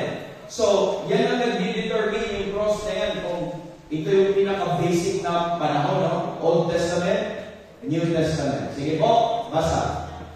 Verse 15, and for this cause he is the mediator of the New Testament, that by means of death, for the redemption of the transgressions that were under the First Testament, they which are called might receive the promise of eternal inheritance. For where a testament is, there must also of necessity be the death of the testator. For a testament is of force after men are dead, otherwise it is of no strength at all while the testator liveth. So, malinaw po mga kapatid that may tinatawag na First Testament at New Testament. At ang cross, sabi niya na walang New Testament hanggang hindi mamatay yung testator. And the testator of the New Testament is si Jesus Christ. Sino yung testator ng Old Testament? The blood of bulls and of goats. Because a testament is blood. Hindi po siya, kaya kaiba-iba siya sa COVID-19. Iba na lang. Kasi napakalang po 101. Okay, yan ang nag-separate sa dalawa. So, ma-determine mo na, so before the cross ay under the law. Tama? Ito po, bro, pwede ka mag-microphone pala dito. Pero na pala microphone. Para marinig lang na before the cross, merong under the law. Bakit dito natin ilagay ang under the law? Bakit dito natin ilagay ang under the law? Dahil Christ in the law. Tama? Si Kristo yung katapusan ng batas. Tapos, dito, under grace. Bakit dito ang grace? Hindi dito. Dahil nung namatay si Kristo, yun yung grace of God that bringeth salvation that appeared to all men. Malinaw? So, now, let's ask, Mother, sa time kasi, para ma-identify natin ang time period, kasi naggawa tayo ng timeline. Para ma-identify natin yung time period, mga kapatid, dapat natin malaman yung, kasi may tatlong element ang time. Past, present, future. Hindi yan oras pag walang past, present, future. Pag puro past yan, baka eternity past yan. Pag puro future, baka eternity future. Pag puro present, baka. Pero pag time as consequence of events, merong past, present, future. Okay. Now, let's read, mga kapatid, in Ephesians 2:11. Let's read Ephesians 2:11. Tingnan niyo po. Let's look at the past. Anong sabi? Verse 11, Wherefore remember that ye being in time past Gentiles in the flesh, were called uncircumcision by that which is called the circumcision in the flesh, made by hands. Okay. Sinabi ng Bible in time past. So, pinakita kung sino tayo sa Old Testament na ganito tayo. In time past. Now, let's look at dito sa panahon ng verse 13. Look at verse 13. Look at Verse 13, But now in Christ Jesus, ye who sometimes were far off are made nigh by the blood of Christ. So, kanina, which in time past, dito ngayon, now in Christ. So, past, present. So, who determines the now? Is yung si Kristo. That's why now in Christ. So, this is now the dispensation of grace, under grace, New Testament sa panahon natin. Nakuha natin? So, ang Bible ang nag-author nito, hindi tayo, tama? Sige, pakibasa sa verse number 7. Ano sabi? Verse 7, That in the ages to come, He might shew the exceeding riches of His grace and His kindness toward us through Christ Jesus. So, in the ages to come, are you not amazed that the Bible put this in order? In time past, now in Christ, and ages to come. And guess what? You have everything already in the Bible. Past, present, future. Ano yung ages to come? Tribulation, millennium, then ito na yung eternity. Yes. Ano yung time past? Ito yung under the law pa, Old Testament pa. Ano yung now in Christ? Ito yung panahon natin. Dispensation of grace, under grace, at sa New Testament, ages to come, panahon ng tribulation, millennium. So, ibig sabihin, bago darating sa tribulation millennium, may rapture mo na mangyayari. That's the end of the now in Christ Jesus. So, the now in Christ started sa cross all the way sa rapture po mga kapatid. So, pinakita ko lang sa inyo yung kabuuan ng oras. At ito yung sinasabi ng Biblia kung paano niya in-arrange ang time. Time past, now in Christ, ages to come. Now, anong goal natin dito? Alamin mo kung saan ka. Saan tayo? In time past? Now in Christ? Or ages to come? Importante yan. Bakit importante? Kasi may nagsasabi na nasa tribulation daw tayo ngayon. Hello? Ay, mas malaki pang problema. May nagsasabi na nasa millennium na daw tayo ngayon. Eh si kids, di ba? Ay, hindi lang tayo tatawa kay kids. Maraming baptist na amillennialist. Tama? O, isa pa. Sabi nila, nasa new heaven, new earth na daw tayo ngayon. Hindi lang, marami sila. Preterism yung tawag doon. Baptist din. Di ba? Oo, kasi tapos na lahat eh. Tapos na millennium. Nasa world without end na tayo. Sa new heaven and new earth. Sayang naman kung nasa new heaven and new earth tayo, papanong pa ako eh. At saka kapunti ng buhok ko eh. Papangin ka. Ha? Hindi pwede. So, huwag natin i-underestimate yun kasi, mga kapatid, kung hindi mo ito malaman kung saan ka, kasi maraming naniwala na nandun na nga sila eh. Ang tanong ko ngayon, sa proper rightly dividing, saan tayo? Tatay Simon, saan tayo? Asa tayo? Naanan na kita? Naanan ba ito sa ages to come? Eh, title pa lang, to come pa, di ba? Nasa dispensation of grace natin. That covers from the cross all the way sa rapture, bago ng tribulation. Hindi tayo papasok sa tribulation. Importante yun, alamin mo muna anong panahon ka. Tama? Next, the Lord's message. So, ang Diyos, sa bawat panahon, meron siyang mensahe. Okay. Ang mensahe ng Diyos sa buong panahon ay si Jesus Christ talaga. Amen. Kasi ang Bible about sa Kanya ito eh. Hindi pa about sa atin. So, ngunit, si Jesus Christ sa Biblia ay present in two ways. Christ was presented in the Bible in two ways. Okay? Una, according to prophecy. So, dalawang klaseng mensahe, group ng mensahe patungkol kay Kristo. One is according to prophecy. So, ibig sabihin, ito yung mga mensahe patungkol kay Jesus na sinabi na. Okay? Nilantad. Lahat. Simula't-simula. Walang tinago. This is according to prophecy. Let's look at Luke 1:68 to 1:70. Luke 1:68 to 1:70. Ano sabi?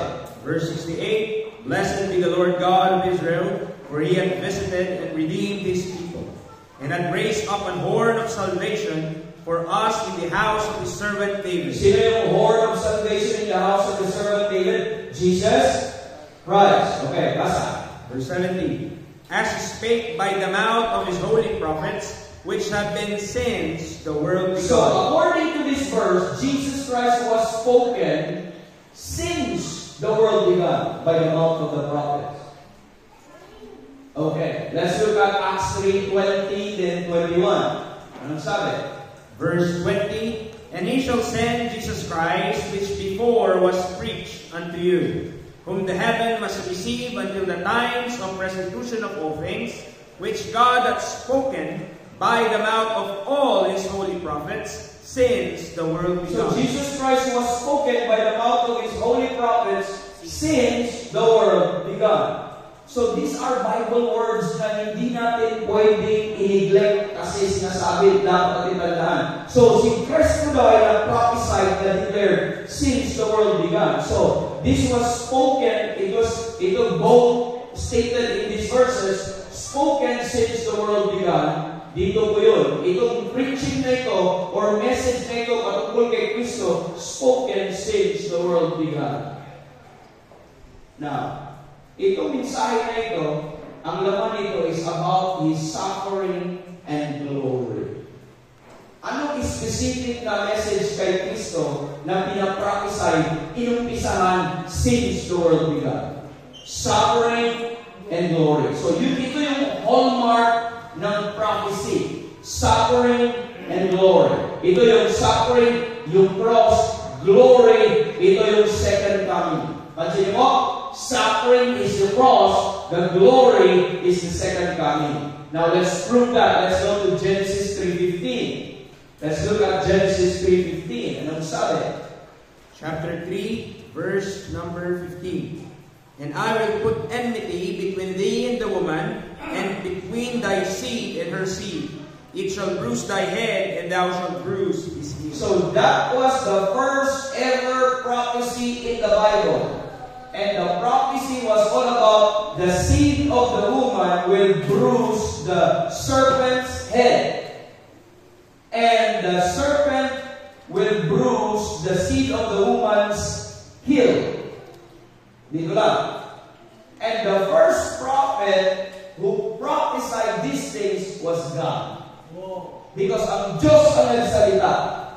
But the bruising of the heel of the seed of the woman is the suffering, and the bruising of the head of the serpent is the glory when Jesus Christ will come. Nangyari na itong isa, pero ito nangyari na yung bruising ng serpent's head, hindi pa. Sabi mo, nangyari na sa cross, hindi pa. At the second coming, sa time ni Paul, future pa. Romans 16:20. Tingnan mo, Romans 16:20. Anong sabi? Verse number 20. And the God of peace shall bruise Satan under your feet shortly. The grace of our Lord Jesus Christ be with you. Amen. So hindi pa, will be bruised pa sa future. At it did not happen pa po mga kapatid. So ang punto ko, the entire Bible, even the Old Testament, and the general epistles, they were all looking, ang content nito is all about looking for this suffering and for the glory.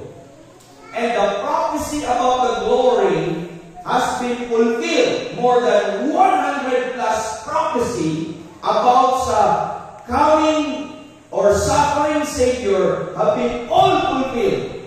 But there are still yet thousands of prophecy concerning sa second coming yet to be fulfilled. Okay. Dapat maintindihan po natin. So yun yung laman. Nakikita mo. Tingnan mo. Magbasa ka ng Isaiah. Lahat ng prophets all the way sa Malakay. Minsan kasi sa Malakay, printed lang nakikita natin.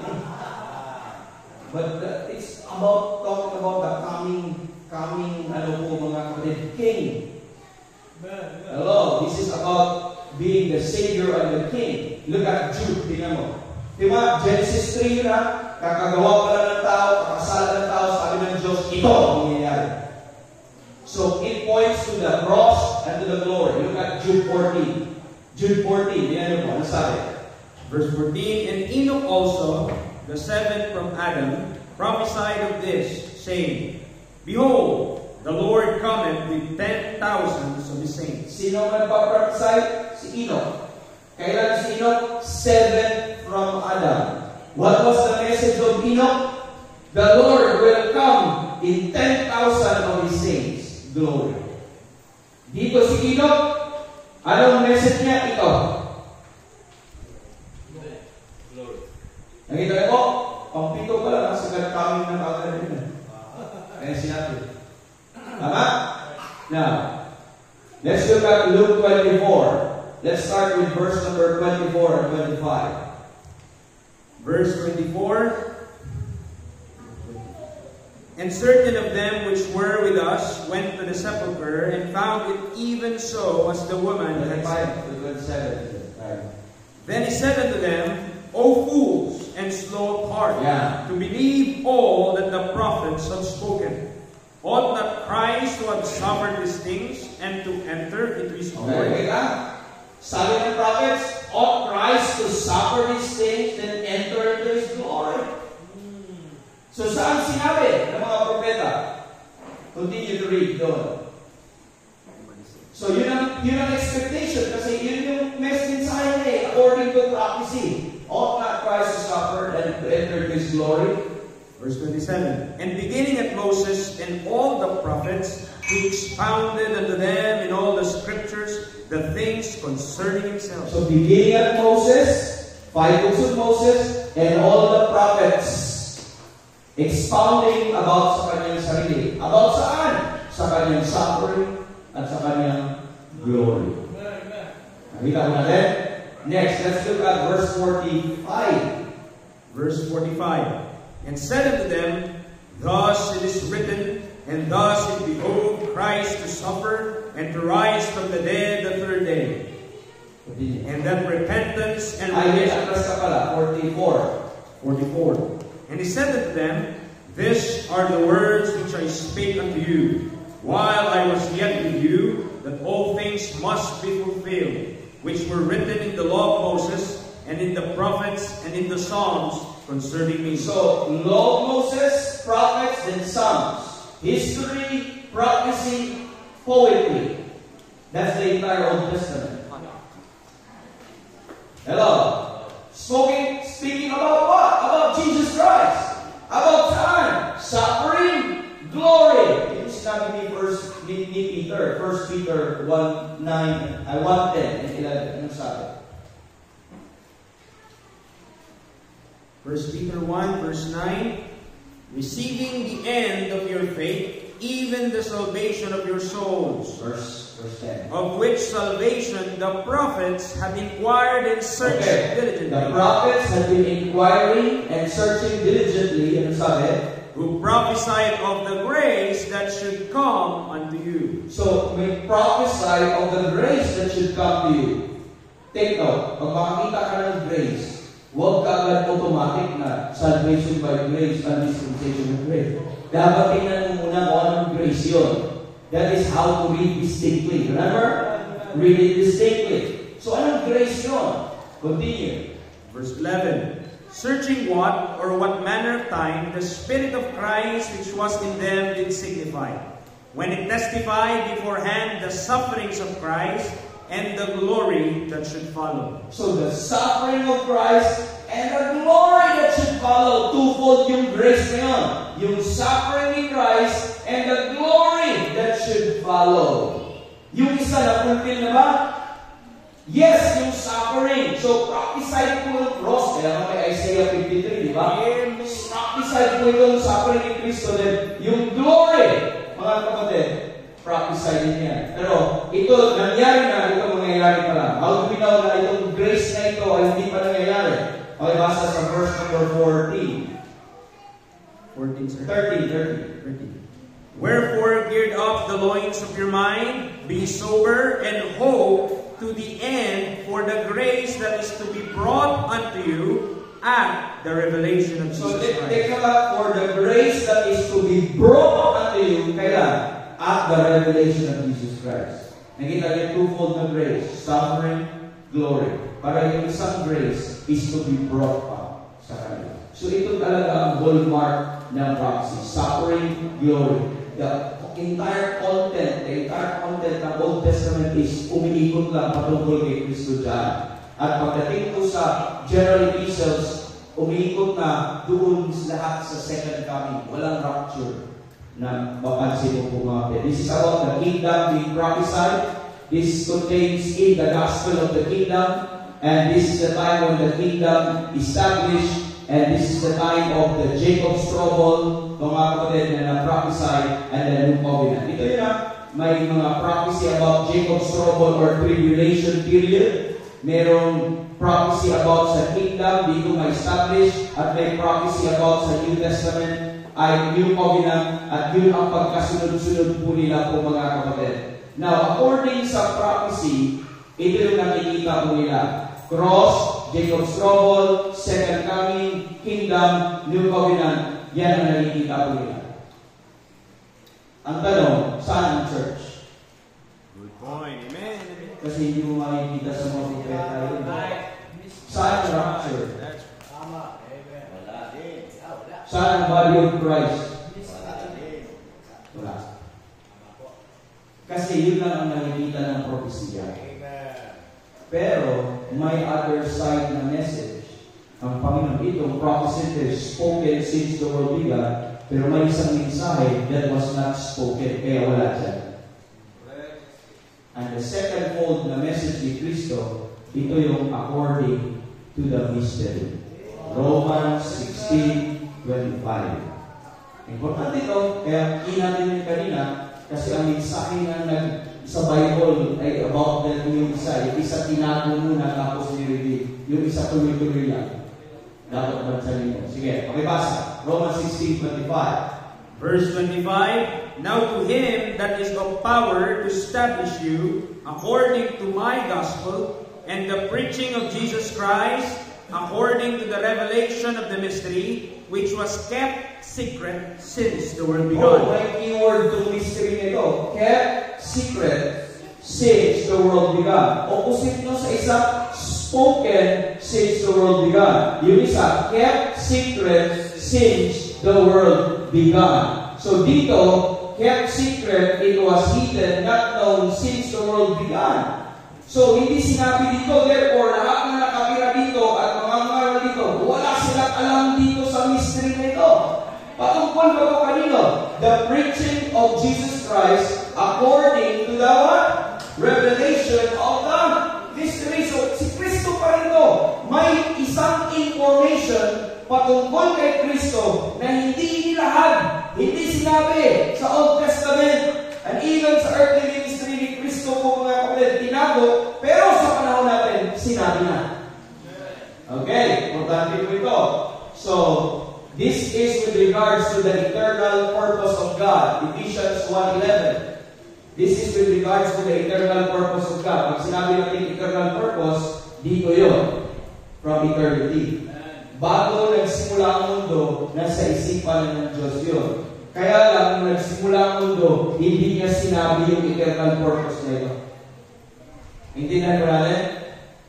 Nung nagsimula ang mundo, hindi niya sinabi. So dito muna eternal purpose. Nabasa natin. Bakit hindi pa niya sinabi?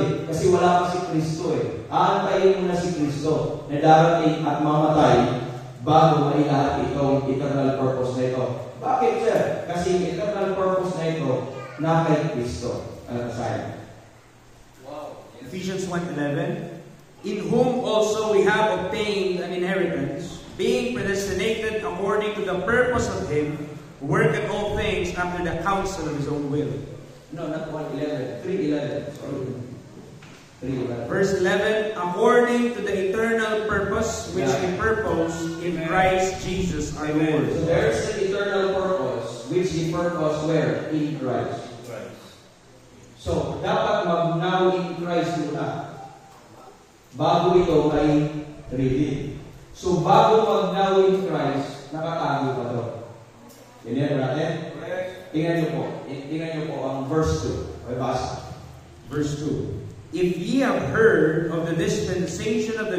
of God, which is given me to you ward. So yung dispensation of God, which is given me to you ward, ano yun? Verse, paano yung nalaman ni Paul yung dispensation na yun? Basta. How that by revelation he made known unto me the mystery. So by revelation, nalaman ni Paul yun. He made known to me the mystery. Take note na, pansinin nyo ha, mystery. Next. As I wrote afore in few words, Continue. whereby when you read, you may understand my knowledge, the mystery of Christ. So ano yung mystery ito? Mystery of Christ. So sino patungkol itong mystery ito? Si Kristo pa ito. This mystery is a body of truth. It's a message na ang nilalaman ay si Kristo pa rin. Okay? At ang plano ni Kristo. Tandaan natin, huwag tayong ma-derail po nito. Next. Which in other ages was not made known unto the sons of men. So take note, this mystery in other ages was not made known. Malinaw yan? Unto the sons of men. So, bago po, ano sunod? As it is now revealed. So, as it is now revealed. So, dati, before i-revealed, nakatago yun, not known unto the sons of man, including Elijah, including Enoch, including Nehemiah, including si si Jeremiah, si Isaiah, si Ezekiel, si Daniel. Nakatago lahat ng ito. Amen. As it is now revealed, mga kapatid. Now, ano sabi sa verse number 8? Unto me, who am less than the least of all saints, is this grace given, that I should preach among the Gentiles the unsearchable riches of Christ. Si Paul, is this grace given sa kanya, that I may preach among the Gentiles the unsearchable riches of Christ. So, ano ang condition ng mystery ito? Unsearchable. So, huwag na natin banggain ng Bible. Itong mystery na ito, hindi talaga ito na-search. Pero sa panahon natin, gusto na rin malaman. Verse number 9. Look at verse 9. And to make all men see what is the fellowship of the mystery, which from the beginning of the world hath been hid in God. So, to make all men see what is the fellowship of the mystery, which from the beginning of the world, ano mystery, hath been hid in God. So, kanina kept secret, kanina not known, ngayon, hid in God. Pastor John, may sikreto ako. Hindi ko sasabihin sa'yo. Tatago ko lang sa iyo. Do you have the capacity to know it? Unless mind reader ako. Siguro ang Diyos alam niya naman. Pero ang Diyos may sikreto. Pero hindi niya sinabi. Hid pa sa kanya. Kung hindi i-reveal ng Panginoon ang secret niya, do you think malaman ng iba? Not even the devil can know it. Ganun ka sacred yung sikreto na yun. Kaya ganun ka nakakainis yung mga tao na nagsasabi na sinabi na lang ng Panginoon sa Old Testament. Parang pinakalaban nila ang Biblia. Kaya parang itong mensahe na ito, nakatago talaga ito. Bako natin, hidden God talaga ito. Now, ano pa? Let's look at po mga kapatid, Colossians 1:26. Tingnan nyo. And 27. 26 na lang. 27, tama. Verse 26, even the mystery, mystery, which hath been hid from ages and from generations. So, hid from ages and from generation in mystery. But now is made manifest to His saints. So, dati hid, now made manifest. But in time past, hid, but now made manifest. To whom God would make known what is the riches of the glory of this mystery among the Gentiles, which is Christ in you, the hope of glory. Christ in you, the hope of glory. So, not in ages was not made known. Now, let's look at kung mga kapatid, if 1 Corinthians chapter 2, verse 7. Verse 7. Look at, observe the mystery again, kasi yun yung key natin. Okay. 7. But we speak the wisdom of God in a mystery, even the hidden wisdom. So ano ang mystery? Hidden wisdom. Continue. Which God ordained before the world unto our So, glory. in-ordain na dito, kaya eternal purpose, ordained before the world unto our glory. Not for these people, but unto our glory. Sa panahon natin. Tama? So, nung tinapon ng Panginoon, may nakakaalam ba? Verse 8. Which none of the princes of this world knew. Okay, stop. None of the princes of this world knew. None of them knew. Ano ba ang princess? Ang princess ay kings, wise men, men with intelligence, men with, mga kapatid, access to knowledge and to information. Princess, rulers, governors. So kung may nakakaalaman ng mga information, ng mga classified information, sila yun, tama? Kagaya ng gobyerno natin, sila yun.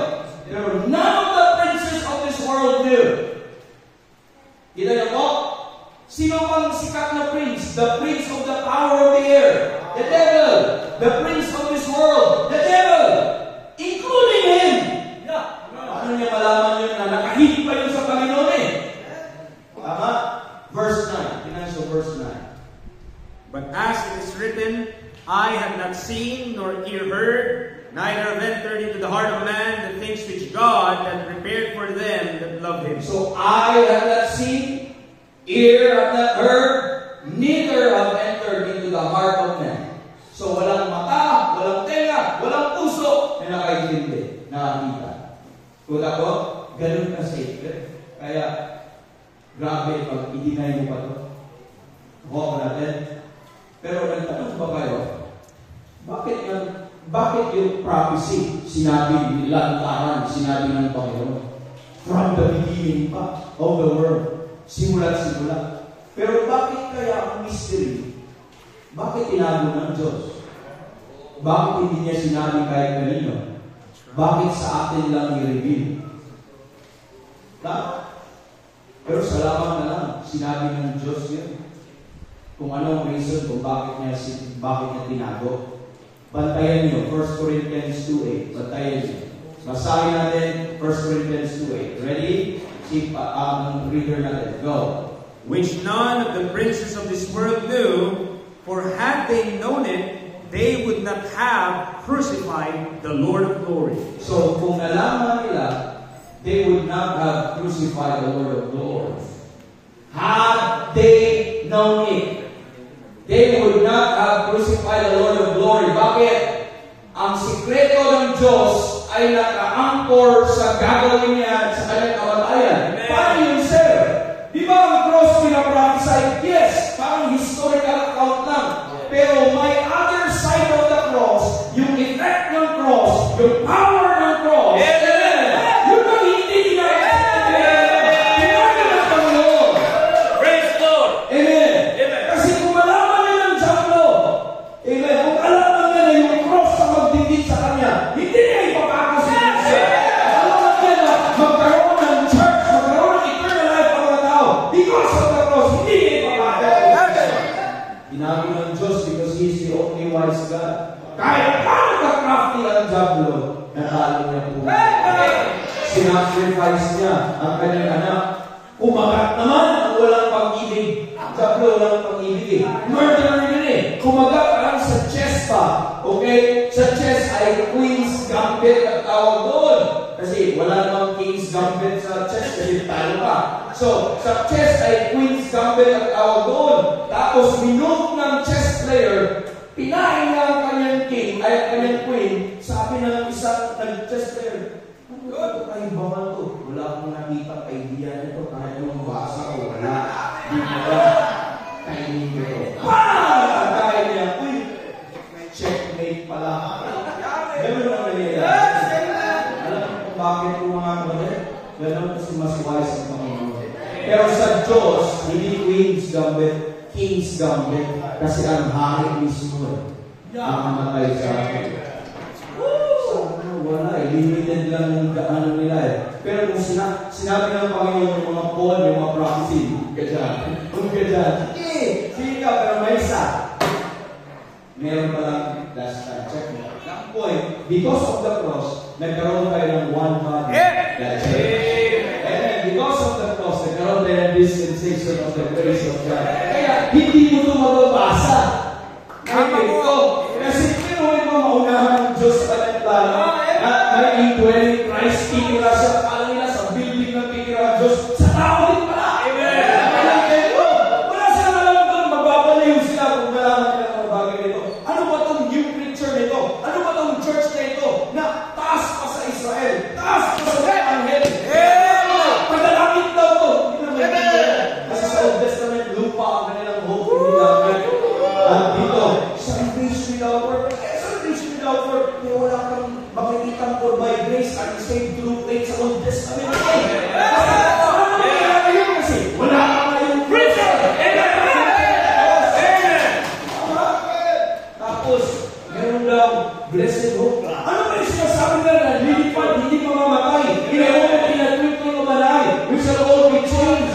Behold, I will show you a mystery. In the nature of life every day, I can come to the Lord. Shall the Lord of death in the clouds. To be the Lord in the air. So shall we ever be with the Lord. Wala na pera nagsasabi niyan. Walang sino man nagtuturo niyan. Si Paul lang po mga Amen. Ating si Paul, kay Paul kasi ito bibigay ng mystery.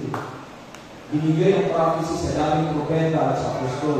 Itong mystery ay Pablo pinagdalawa. Kaya meron ito at saka heaven. Wala naman silang alam absent from the body, present with the Lord. Nung namatay ang Old Testament saints, hindi na sila dumiretso sa langit. Doon na sila sa ilalim ng lupa sa paradise, sa Adam's bosom. Tayo, langit ang ating inheritance. Kaya wala silang alam-alam dyan. Kaya wala kang mababasa sa Old Testament na lahat nito. And many, many more. Ito yung mystery, yung body of truth. Dito na yan sa eternal purpose, pinaki ng Diyos. Nung nag-umpisa ang mundo, wala nakakalam. Nung time na nagbigay na niya, ang natapos ng cross, sinave niya si Paul, ibigay na niya mga bagay na ito. Ang sabi ni Paul, ito yung mystery. Kaya, stewards tayo dito mga kapatid.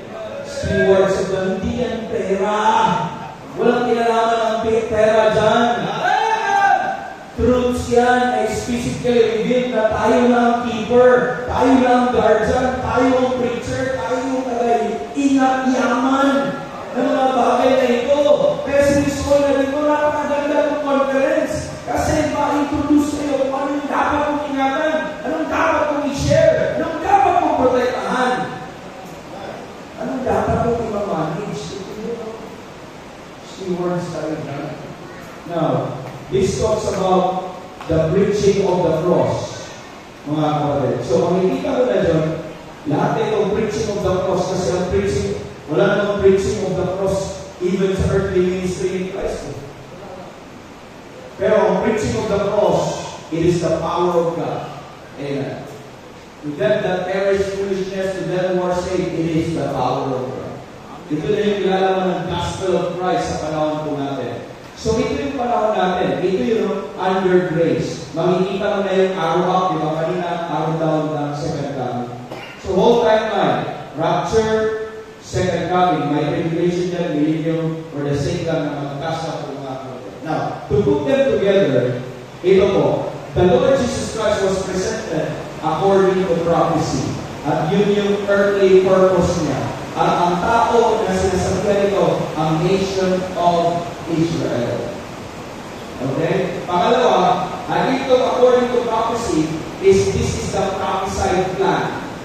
And this was spoken since the world began. And this is about the suffering. And this is about the glory po mga kapatid. And the next word is the according to mystery, which is heavenly purpose. And this is the mystery plan. This was kept secret since the world began. And this is concerning the dispensation of grace sa panahon po natin. And that talks about that will end at the blessed hope.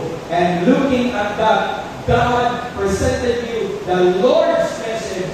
And it is your duty when you rightly divide, you've got to identify ano yung mensahe na bigay sa'yo, ano yung mensahe na para sa'yo, ano yung mensahe na i-apply mo, ano yung mensahe na ipangaral mo. Nandiyan na. According to prophecy, or according to His will? Yun ang goal ng right dividing. Ano mensahe dyan na para sa atin? Kung hindi mo ma-identify yan, wala. Mahirapan. Wala po? Ito, spokesman. Ngayon, ang mga spokesman, mga messenger, pinili ng Diyos yun sa bawat time period to bring His message to the intended people. God spoke progressively, not at all once, not necessarily for any time period. Kaya, ang dami ng spokesman na ginamit kasi hindi isang spokesman lang. Kasi iba-iba, tingin-tingin ang pagbibigay ng mensahe. And these spokesmen or messenger, they're anointed, they're appointed, they're chosen, they're ordained by God. At ang tayo, God requires the people to listen to the spokesman. Pero bago ka makinig sa spokesman, i-identify mo muna sino ang spokesman para sa akin. Sino ang spokesman na pinapadala para sa atin at sa ating panahon. There used to be a time na sinadaan ang spokesman. Siya ang sinabihan ng Diyos, be fruitful, multiply, and replenish the earth. Do this and that, and that, in-mission siya. There used to be a time na si Noah ang spokesman. After the flood, sinabihan si Noah, be fruitful, multiply, replenish the earth. Sinabihan siya ng mensahe that there will be a flood, at ito yung sasabihin mo, at mag-build ka ng ganito, at lahat ng iyon.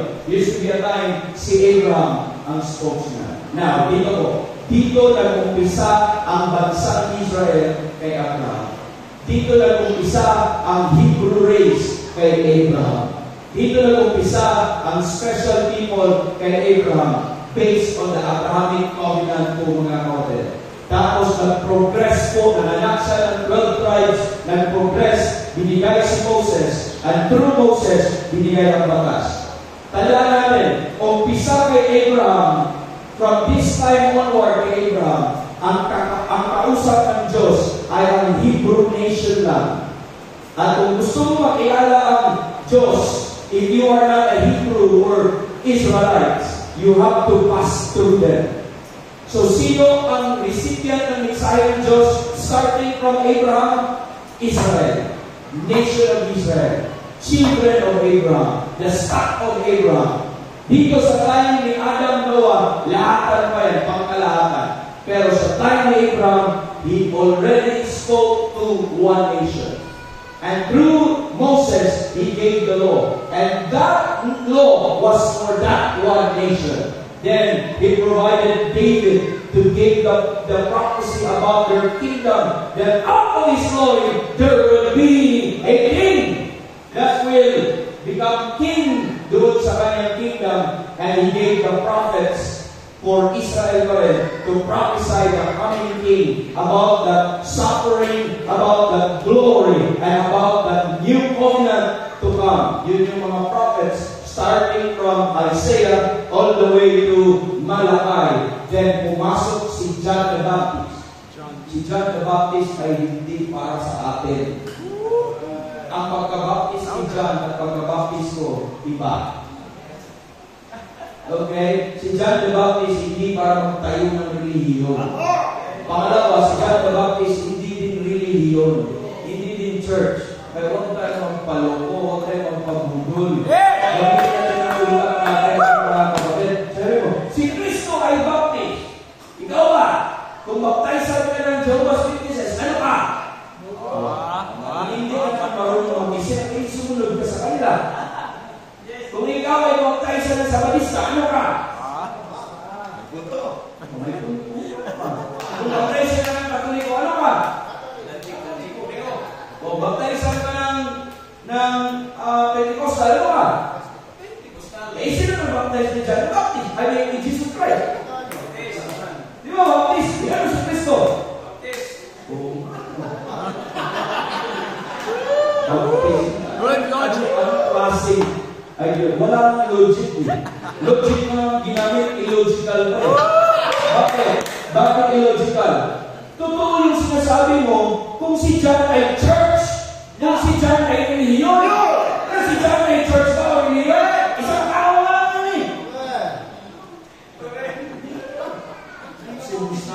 bahala dyan. Wala kinalaman si John the Baptist sa iyo, sa atin. So nag-preach siya, wala sa audience na Gentile, lahat Israelite ang kanyang audience. Si Jesus Christ dumating, spokesman para sa house of Israel. Sabi niya, I have not come but to the lost sheep of the house of Israel. Amen. Sabi niya, Jesus Christ is the seed of David, the seed of Abraham to fulfill the covenant which he made to the fathers. Romans 15:8. Tapos dumating ang apostles. Sinabihan ng apostles, huwag kayo pumunta sa way ng Gentiles. Matthew chapter 10, and to the way of the Samaritan, enter ye not, but go rather, saan? To the lost sheep of the house of Israel. Para kanino sila? Para kaninong spokesman to? From Abraham all the way to the apostles, to the apostles? Lost sheep of the house of Israel. Huwag natin, Israel. Pagdating sa New Testament, si Peter, from Acts 1 to 12, sino ang predominant na kausap niya? Israel tayo. Sir, meron namang audience si Peter sa Acts 10. Hey, do you think pumunta siya o hindi siya pinilim ng Panginoon? Kasi ang kanyang audience, hindi hintil. Pero may purpose ang Panginoon. Doon ko rin niya nalaman sa Acts 10 na pwede na palang masave ang Gentiles. Pero, sabihin sa Acts 1 to 9, wala silang ka-idea na pwede na palang Panginoon. Pero pag Acts 13 to 28, lumabas na si Paul. At alam mo kung sino ang apostle si Paul. 1 Timothy, quick draw, 1 Timothy 2:7, please. 1 Timothy 2:7. Kailangan pa ba natin i-memorize to? Ito na si Pablo, ang inanoint ng Panginoon, pinili ng Panginoon para spokesman mo. Anong sabi? Whereunto I am ordained a preacher and an apostle. I speak the truth in Christ and lie not. A teacher of the Gentiles in faith and apostle, teacher, preacher to Gentiles. 1 Timothy 1:11. 2 Timothy 1:11. Verse 11. Whereunto I am appointed a preacher and an apostle and a teacher of the Gentiles. Okay, malinaw? Romans 15:13. Mga kapatid, I have 100 verses. I have read materials, sorry, hindi lang tayo makapagbigay ngayon. With materials, 100 verses, plain verses, pointing to the apostleship of Paul to the Gentiles. Wow, very good. Ano sabi? 15:13. 15:13. 11:13, I'm sorry, not 15:13. For I speak to you Gentiles, inasmuch as I am the apostle of the Gentiles, I magnify mine office. So, you see that? Malinaw po mga kapatid. So, sa panahon natin, sino ang apostol natin na specific na tinawag din po ng Panginoon para sa mga tao? Si Paul. Dito, sa tribulation, may mga witnesses. 144,000 witnesses. May 2 witnesses sa tribulation. Para sino tatawagin nila? Ikaw? Wala ka na dyan eh. I-gather nila ang bansang Israel. Dito si King Jesus sa millennial kingdom kasi wala din na kailangan si Jesus Christ na nandun na siya mismo. Tama? So sa spokesman na ito, sino ang pinili ng Diyos pinadala para sa iyo? Dapat sa sino nagsasalita? Sir, ayusin na natin, si Pablo ba at si Peter ay magkaiba talaga ang kanilang audience ministry? O first Galatians 2:7, please. Galatians 2:7. Hanggang 2:9, observe. Verse 7, but contrariwise, when they saw that the gospel of the uncircumcision was committed unto me, as the gospel of the circumcision was unto Peter, for he that brought effectually in Peter to the apostle of the circumcision unto Peter. Sino ang circumcision? Israel. Kanino? Unto Peter. Continue. For he that wrought effectually in Peter to the apostleship of the circumcision. Peter, apostleship of the circumcision. Tanggap ka natin? Tanggap ka natin ang Bible? Yeah. Apostleship of the circumcision. Sino si Paul? The same, mighty, and continue, the same was mighty in me toward the Gentiles. So sino si Paul? Apostle sa Gentiles. Nag-agree ba sila doon? Opo. Verse 9, look at.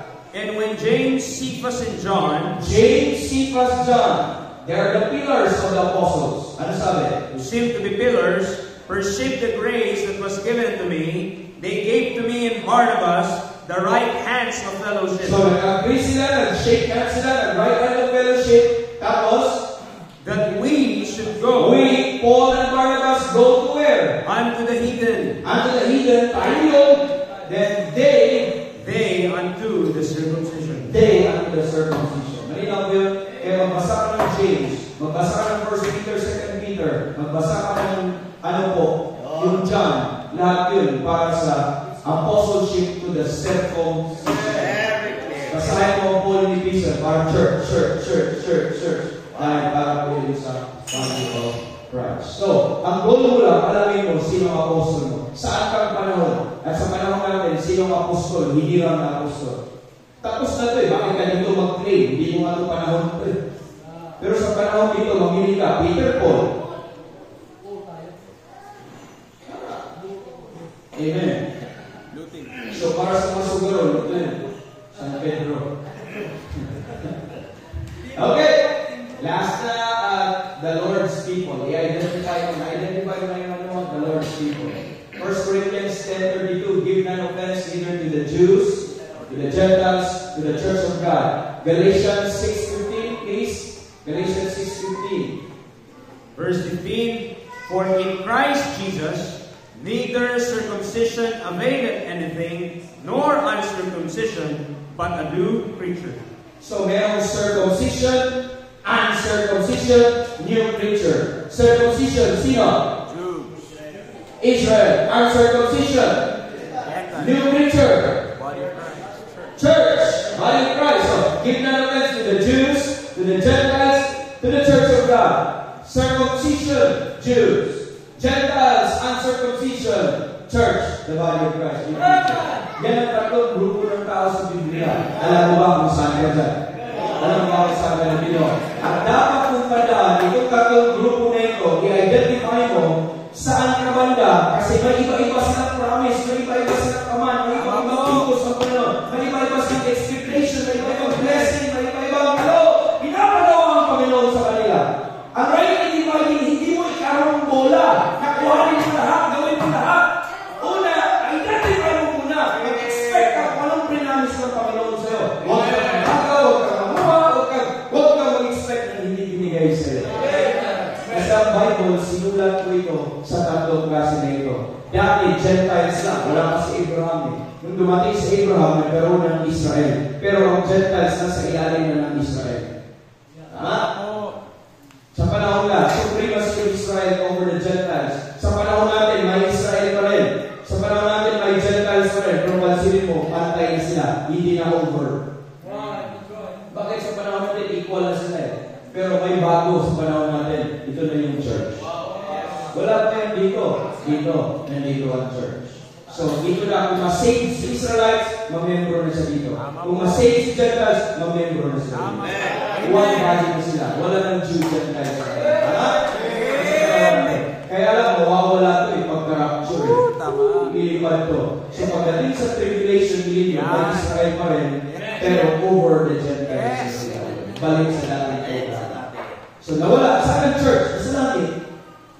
Tama? Pero pagdating sa New Heaven and New Earth, may Gentiles sa New Earth, may Israel sa New Jerusalem, merong church din sa heavenly places. Nandun na silang tatlo, magkakasama na. Tanong, saan ka dyan? Saan ka dyan? Kasi ang rightly dividing madali, i-identify mo anong panahon ka. I-identify mo anong mensahe. I-identify mo kung sino ang spokesperson. I-identify mo kung sino ka among the people of God. And when you do that, you are rightly divided. Pag sinasabi mo, this is my closing illustration.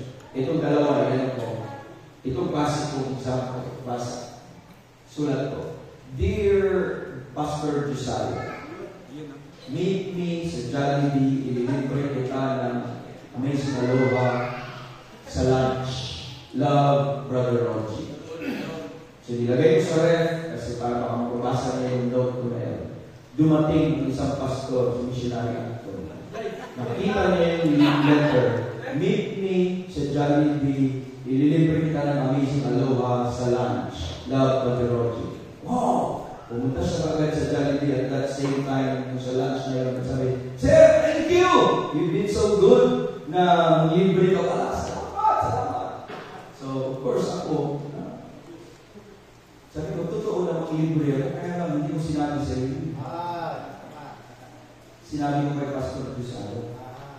So, all of the Bible ay profitable. Amen. Na may makukuha ka lahat from Genesis to Revelation. Pero, kagaya niyon, nakakuha ka ng information na mabait ako. Nililibre ko. Nililibre ko na nabiyayaan si ganito, ganyan. Pero hindi mo pwedeng i-claim na sinabi ko para sa iyo. Pero may natutunan ka. Naba ko natin? Example, sabi ng Bible, build the ark. May ark ka, gawa ka ng ark ka. Kung gumawa ka ng ark ka, hindi mo itingan na sinawa mo lang sinabihan. Tama? So, supply ka dun. So, sabi ng Bible, magdala kayo ng mga offering, magdala kayo ng ano. Hindi mo itingan na ang Israel Old Testament ka lang sinabihan. Naba ko natin? Yun ang magiging problema. Kung sabi ng Bible, mag-endure to the end, the same shall be saved tayo. Ay, hindi mo kasi tinignan ng time. Nasa Bible pa yan, pero sinabi niya sa tribulation period yun. Nakuha ko natin, all scripture is given by inspiration of God and is profitable for the people. Tingnan mo, doctrinally para sa akin na gawin ito. For reproof, for correction, instruction, and righteousness. Kung hindi ka makakuha ng doctrinal dispensational application doon, at kung hindi para sa'yo, meron pa pang practical application. Nung sinabi ng build an ark, hindi naman ako mag-build ng ark, pero may matutunan ako sa buhay ni Noah. Tama? Si Noah ay yung faithfulness ni Noah, sa obedience ni Noah. Tama? Sa kanyang pagsunod sa Diyos, kung ano yung examples niya. Anong sabi? Sabi sa Nabiyan sa Abraham, get thee out from thy kindred, from thy country, from thy father's house, and go to the land I will show thee. Hindi ako pupunta sa Israel. Hanapin ko yun at sundin ko yun. Kasi hindi para sa akin yun. Pero marami akong matutunan sa buhay ni Abraham. Yung obedience niya, yung faithfulness niya, not knowing na saan sa punta, sumunod siya sa Panginoon. Ako din dapat sumunod ako sa iyo sa Panginoon para sa akin. Ako po, everything in the Bible is profitable. Pero hindi lahat sa Bible ay directly sinulat para sa iyo. Kasi those things were written aforetime, were written for our lives. That we through patience and comfort of the Scriptures, we might have. Marami tayong makukuha ang encouragement, marami tayong makukuha, pero pagdating sa instruction na word for word kung anong gagawin mo, ay doon tayo sa pinaka-letter na sinulat mismo ng Diyos para sa atin. Basically, that is rightly dividing. Rightly dividing is not giving less importance than other parts of the Bible. Rightly dividing is simply saying kung ano yung direct plans ng Panginoon na inutos para sa iyo. Pero lahat ng yung Genesis to Revelation ay salita ng Diyos, ay importante ko yan, may nakuha kami natutunan. Hindi na lang lahat doctrinal na para sa iyo. Pero ang iba para lang talaga exclusively sa Israel. Ang iba exclusively sa mga grupo ng tao lang na hindi talaga para sa atin. Pero meron pa rin tayo natutunan. May mga promises sila na hindi natin pwedeng i-claim. Pero meron pa rin tayo natutunan. May mga bagay na pinapagawa sa atin, then let's be faithful to it. Nakuha po natin. Rightly dividing is not para ito lang para sa atin, ito hindi para sa atin. Hindi gano'n. Rightly dividing is placing it a proper way, para meron kang proper viewpoint on your approach sa Word of God. And because everything on this Word, every word is pure, every word is important, every word is profitable. Tandaan mo po yun. Kaya mas ma-enjoy natin pag alam mo ito sa atin. Ma-resolve yung confusion kung marunong ka sa right belief. Ma-resolve mo yung wrong expectation na yun kung alam mo mag-right belief. Kuha ko natin. At sana nakatulong sa atin po yung ano na yun po mga kapatid. Thank you for basic 101. Not deep. I'll tell you, it's not deep. Sa mga susunod na mga panahon po mga kapatid at meron tayo mga other things. Okay? So thank you very much and that's the end of our lecture.